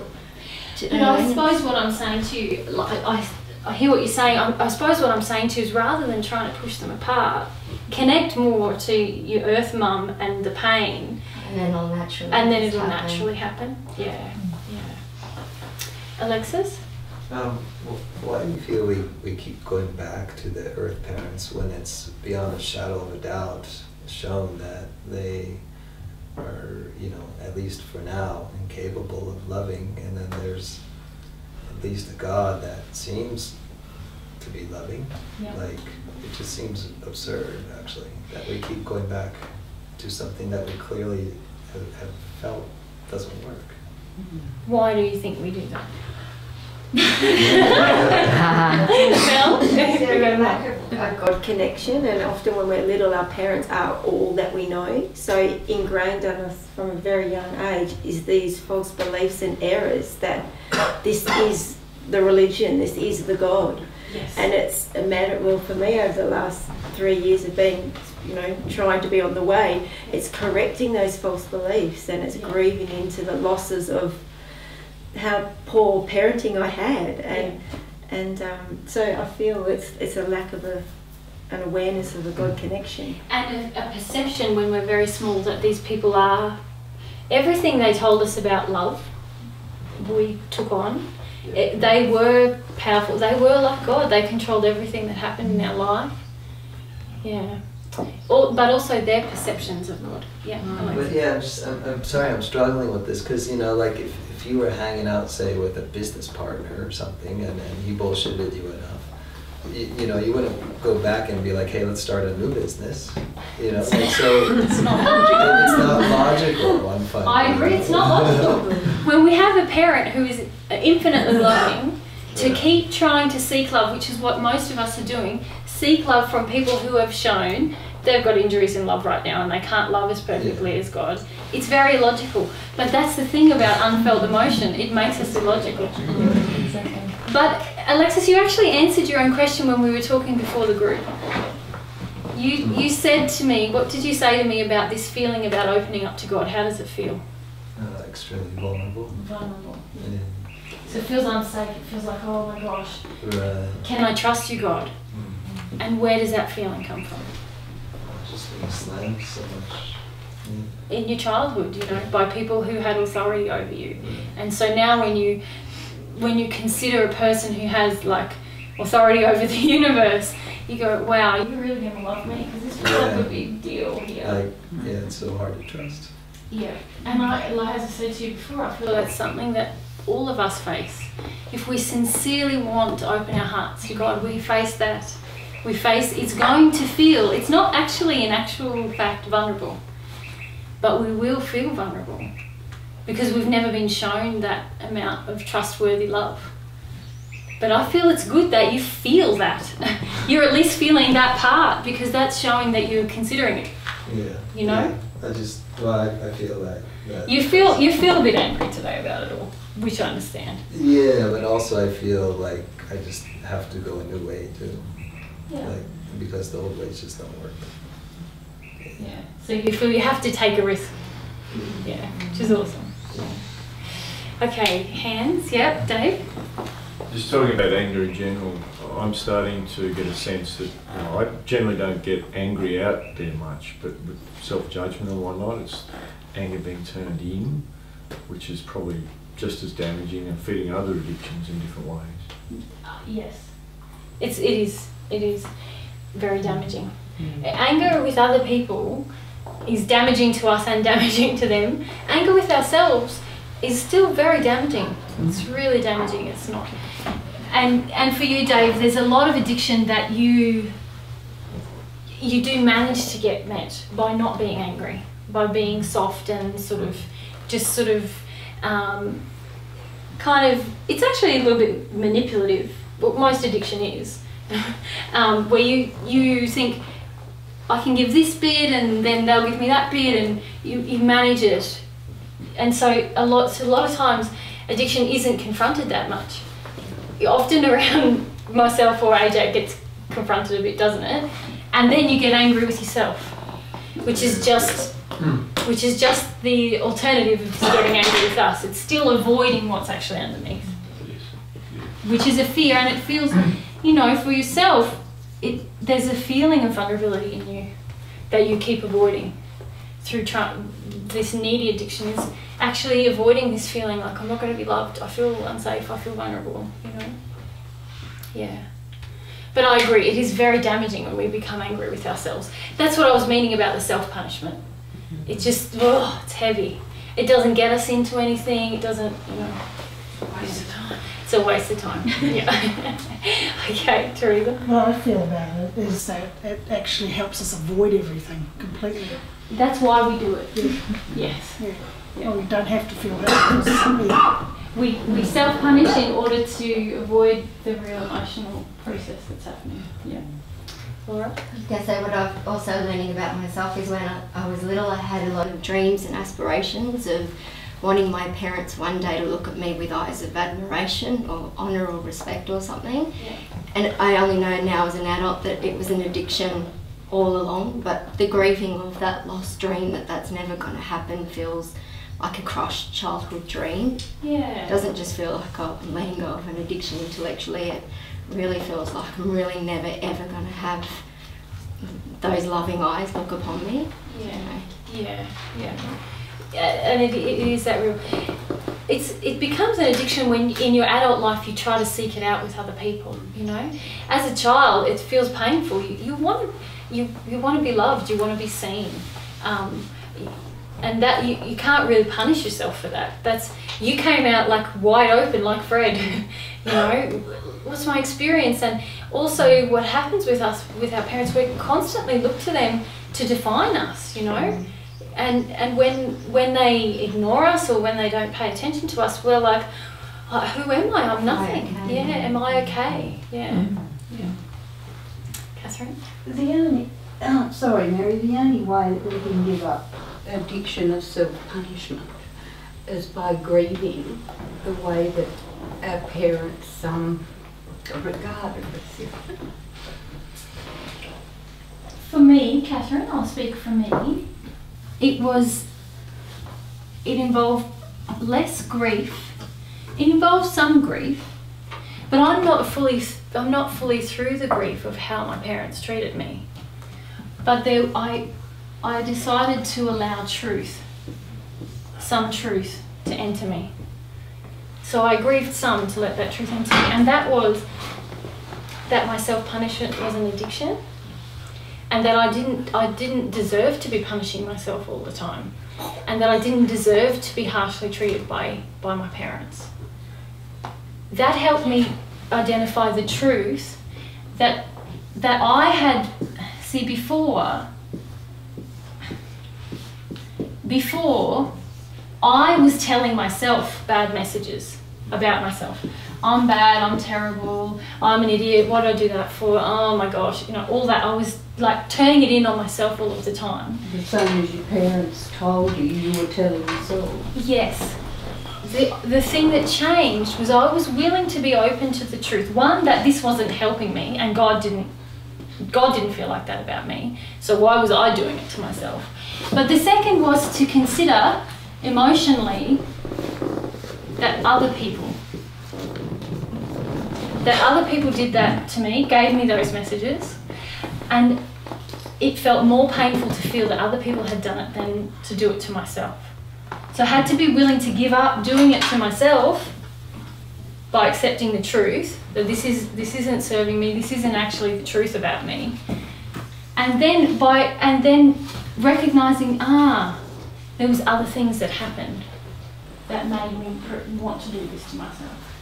Does that make sense? Yeah, it does. Yeah. Does that make sense to everyone? Sorry, would you just repeat that last bit, Mary?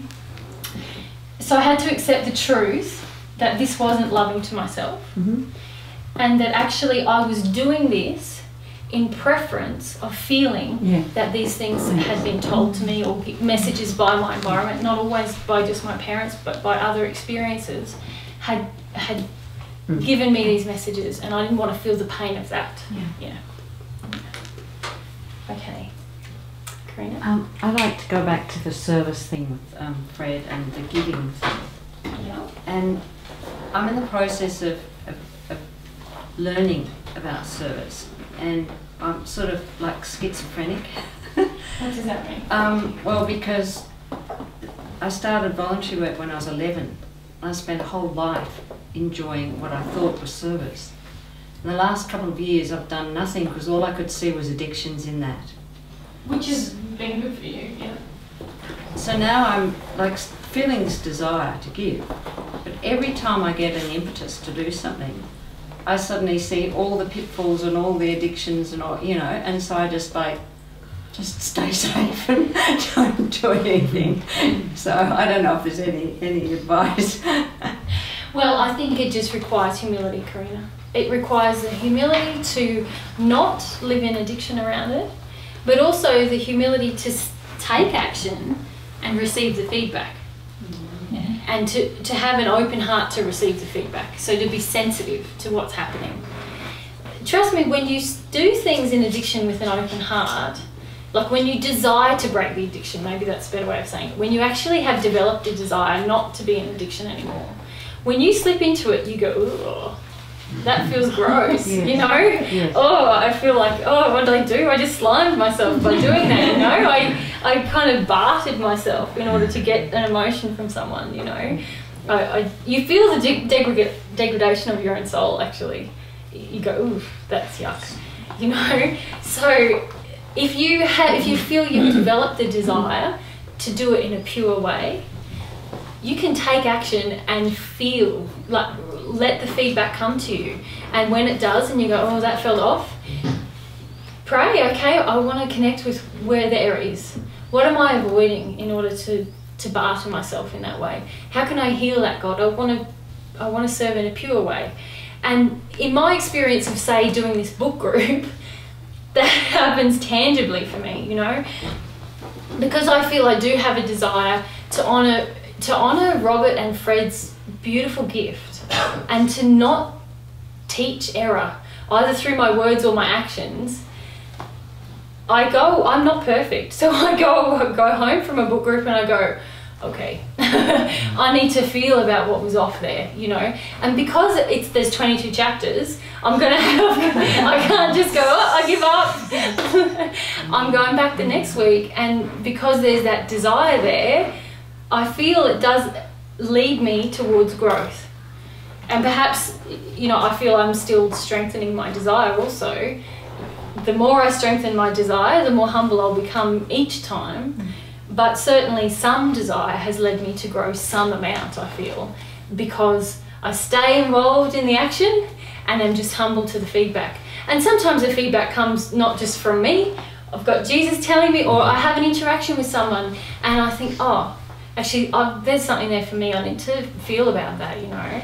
Yeah. So, Alexis? May I share something with you that I felt that you just said recently that felt off just about 5 minutes ago? Yes. You were saying we rely on our parents to define us. Yes. And I feel my experience is that God doesn't sit there and try and define us. He encourages us to define ourselves. Yes, but can you not see that as a child, you looked out, you didn't have a sense of self yet. Yeah, so you looked out, right. and the messages you received back often caused you to define yourself. Yeah, and in that, like what my experience is with so many people is that our parents ended up just sitting there like, well, you are this, which wasn't our nature. And so we became something we weren't even supposed to become. And that was exactly my point. Oh. Yeah, that's what I was saying. Obviously, when we enter a relationship with God as our parent, God's not, well, no, actually it is true. If you ask God, show me who I am, you're going to learn more about who you are than if you say, I'm this. Yeah. You know? It's different than parents saying, let me tell you who you are, who you should be. Yeah. And that's what happened. They did define a lot of our self-concept, did they not? Yeah. So that's what I'm saying. We looked out and we said, world, you are defining me. Yeah, exactly. Because we didn't have, remember this whole experience of incarnation is about developing self-awareness, a knowledge of ourselves, and that being able to use that self in a relationship with God is the next step. But the first step is like, I exist, I'm an entity, you know, and when we're born we don't have that sense. And so this is why we talk about this so much, whatever messages are given to us, we go, yep, okay, that must be right. We wouldn't have any other source of information. And this is why it's so powerful if you can teach your kids about God, you know, and if you can have a relationship with God yourself, and if you can pray for divine love for your child while they're in your womb, and you know, there's lots of ways where you can begin to shift that even before you're perfect yourself. But largely they have defined what we feel about ourselves. So ideally, if our parents were feeling us more, they would be able to encourage our true nature. Yes. Instead of what they thought we should become, right? But what would that require on their part? Just feel us for starters. Well, how are they going to feel themselves? How are they going to feel? They have to feel themselves before they can feel you. Yeah, Matt. And I suppose as well they can ask God as well about their own child and what's the nature of my child and how can I best assist that child. They can, but how are they going to receive feedback from God? Humble. They have to want to feel themselves. Yeah, I have to want to. Yeah, which is humility. Yeah. Teresa, we probably need to finish. Is it 3? Yeah. Is that on this? Something you just said about the praying for the child to get divine love. Yeah. And I've wondered about the free will of the child and that. And that it feels like if I'm pregnant and I pray for God to give my child love, the child hasn't asked for that. So I'm wondering the child has a very undeveloped will at that point, don't they? They don't even know they have a will before they incarnate. Yeah. So I feel they are open to that reception unless there's a feeling in the mother or the father that I don't want love, you know. But I don't feel that they can, God wouldn't allow them to receive love against their will. It's impossible. Yeah. So their little will has to be open to the reception of it. Yeah. But I can pray for you to receive divine love. Yeah, okay, yeah. You're not going to receive it unless you're also open to it. Yeah. But it's a loving desire of mine, isn't it? To desire that you would receive love, isn't it? Yes. Yeah. Yeah. And I believe that every loving desire that we have directed towards God has an effect. So, in that, does that answer your question? I'm just thinking about how some people, I think this comes back to the gates of heaven and the closing business and the stuff about people who haven't received any divine love won't progress. I don't know how true that is, but it comes back to these children may for the rest of their life decide, no, I don't want to go there, I don't want to go there, but they're sort of forced to because they've already received some love. That's... I see. Yeah, I don't feel that is possible. Like, there has to be the conditions within the parents that would make the child open to God's love. I feel inherently we are created open to God. Before incarnation, I believe we are open to God. It's only through the injuries of the earth existence, where there's been a decision to walk away from God, that we close to God. Now, it doesn't mean we'll exercise our will and a desire towards God. Do you see the difference? It's unlikely if I'm open that I won't, but it is different. If I'm open to God, I can still choose, just as Amon and Aman did, I don't want God, and walk away. Yeah, not quite. Not quite? Yeah. I feel that there's a feeling in you about your will. Yes. Yeah. And I feel that when you release that feeling, it won't be an issue so much. God is never going to give you will and override it.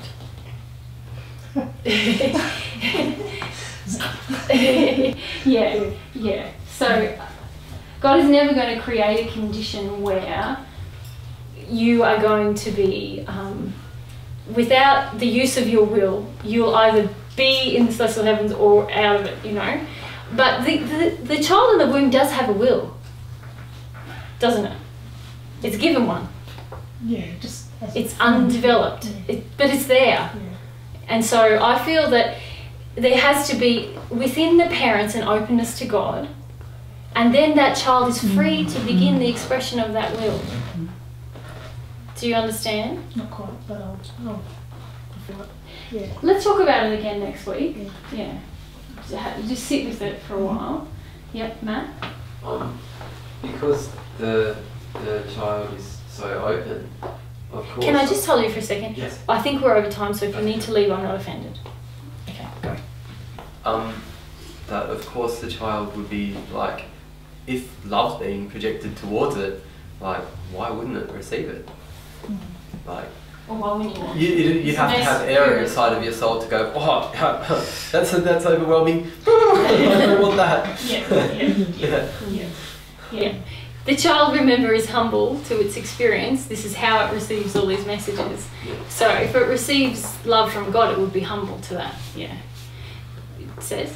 I feel there's a quote in here that sort of refers to that, and plus I've had a feeling that when I receive love, it's like, you know, from Jesus and then from you too, the power of that, because I'd never experienced that before, but I feel that I have some memory of it. It's like this feeling that I already know that that's what I'm really going towards, like it touches something. And then here, where he talks about the old visionary and inane heaven had passed away, and in its place had just been discovered a rest which would be an employment, a worship which was an unfoldment. Sorry, I'm just getting to the very end of that line. Yes, that's right. An apotheosis only to be reached by the expansion of the divinity, which, although unknown, had always lain buried within myself. So I feel that, as you're saying, God has created us in the beginning really pure, and even though God has created a space inside of us, not yet filled, for God. Yes. And that's almost what I feel. Well, there's some innate knowing or something, or some certainly recognition. It's a bit hard to just... It's hard because everyone is actually coming also from... We are so affected by this incarnation process. Some people feel dead to that memory that you feel you have. Do you know what I mean?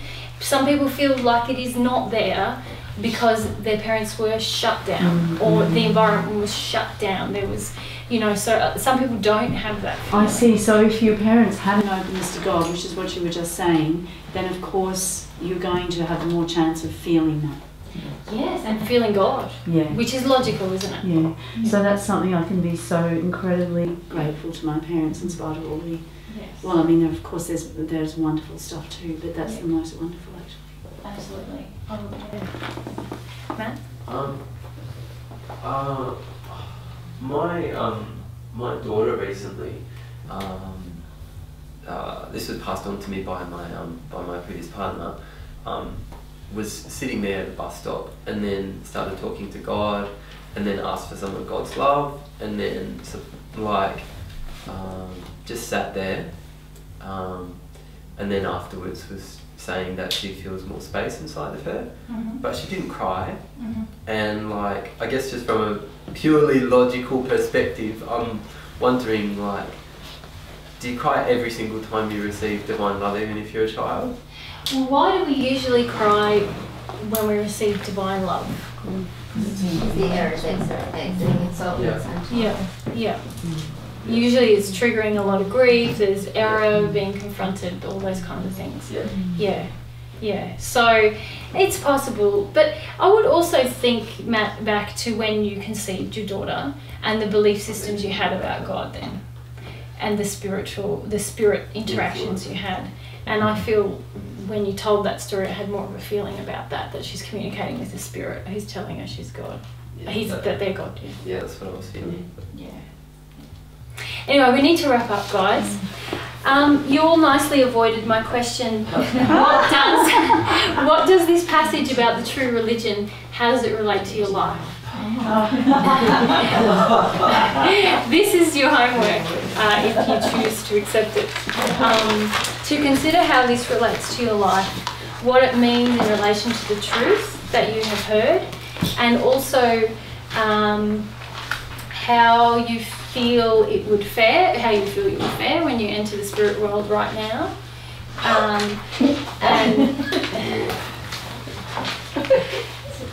and how many excuses you're making for yourself to avoid an untrue religion.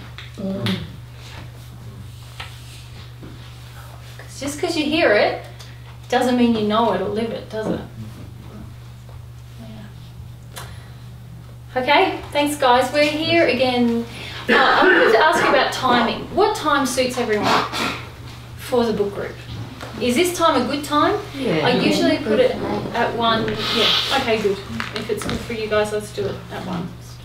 Awesome. Thanks, Mary. Thank you. Thanks, Mary.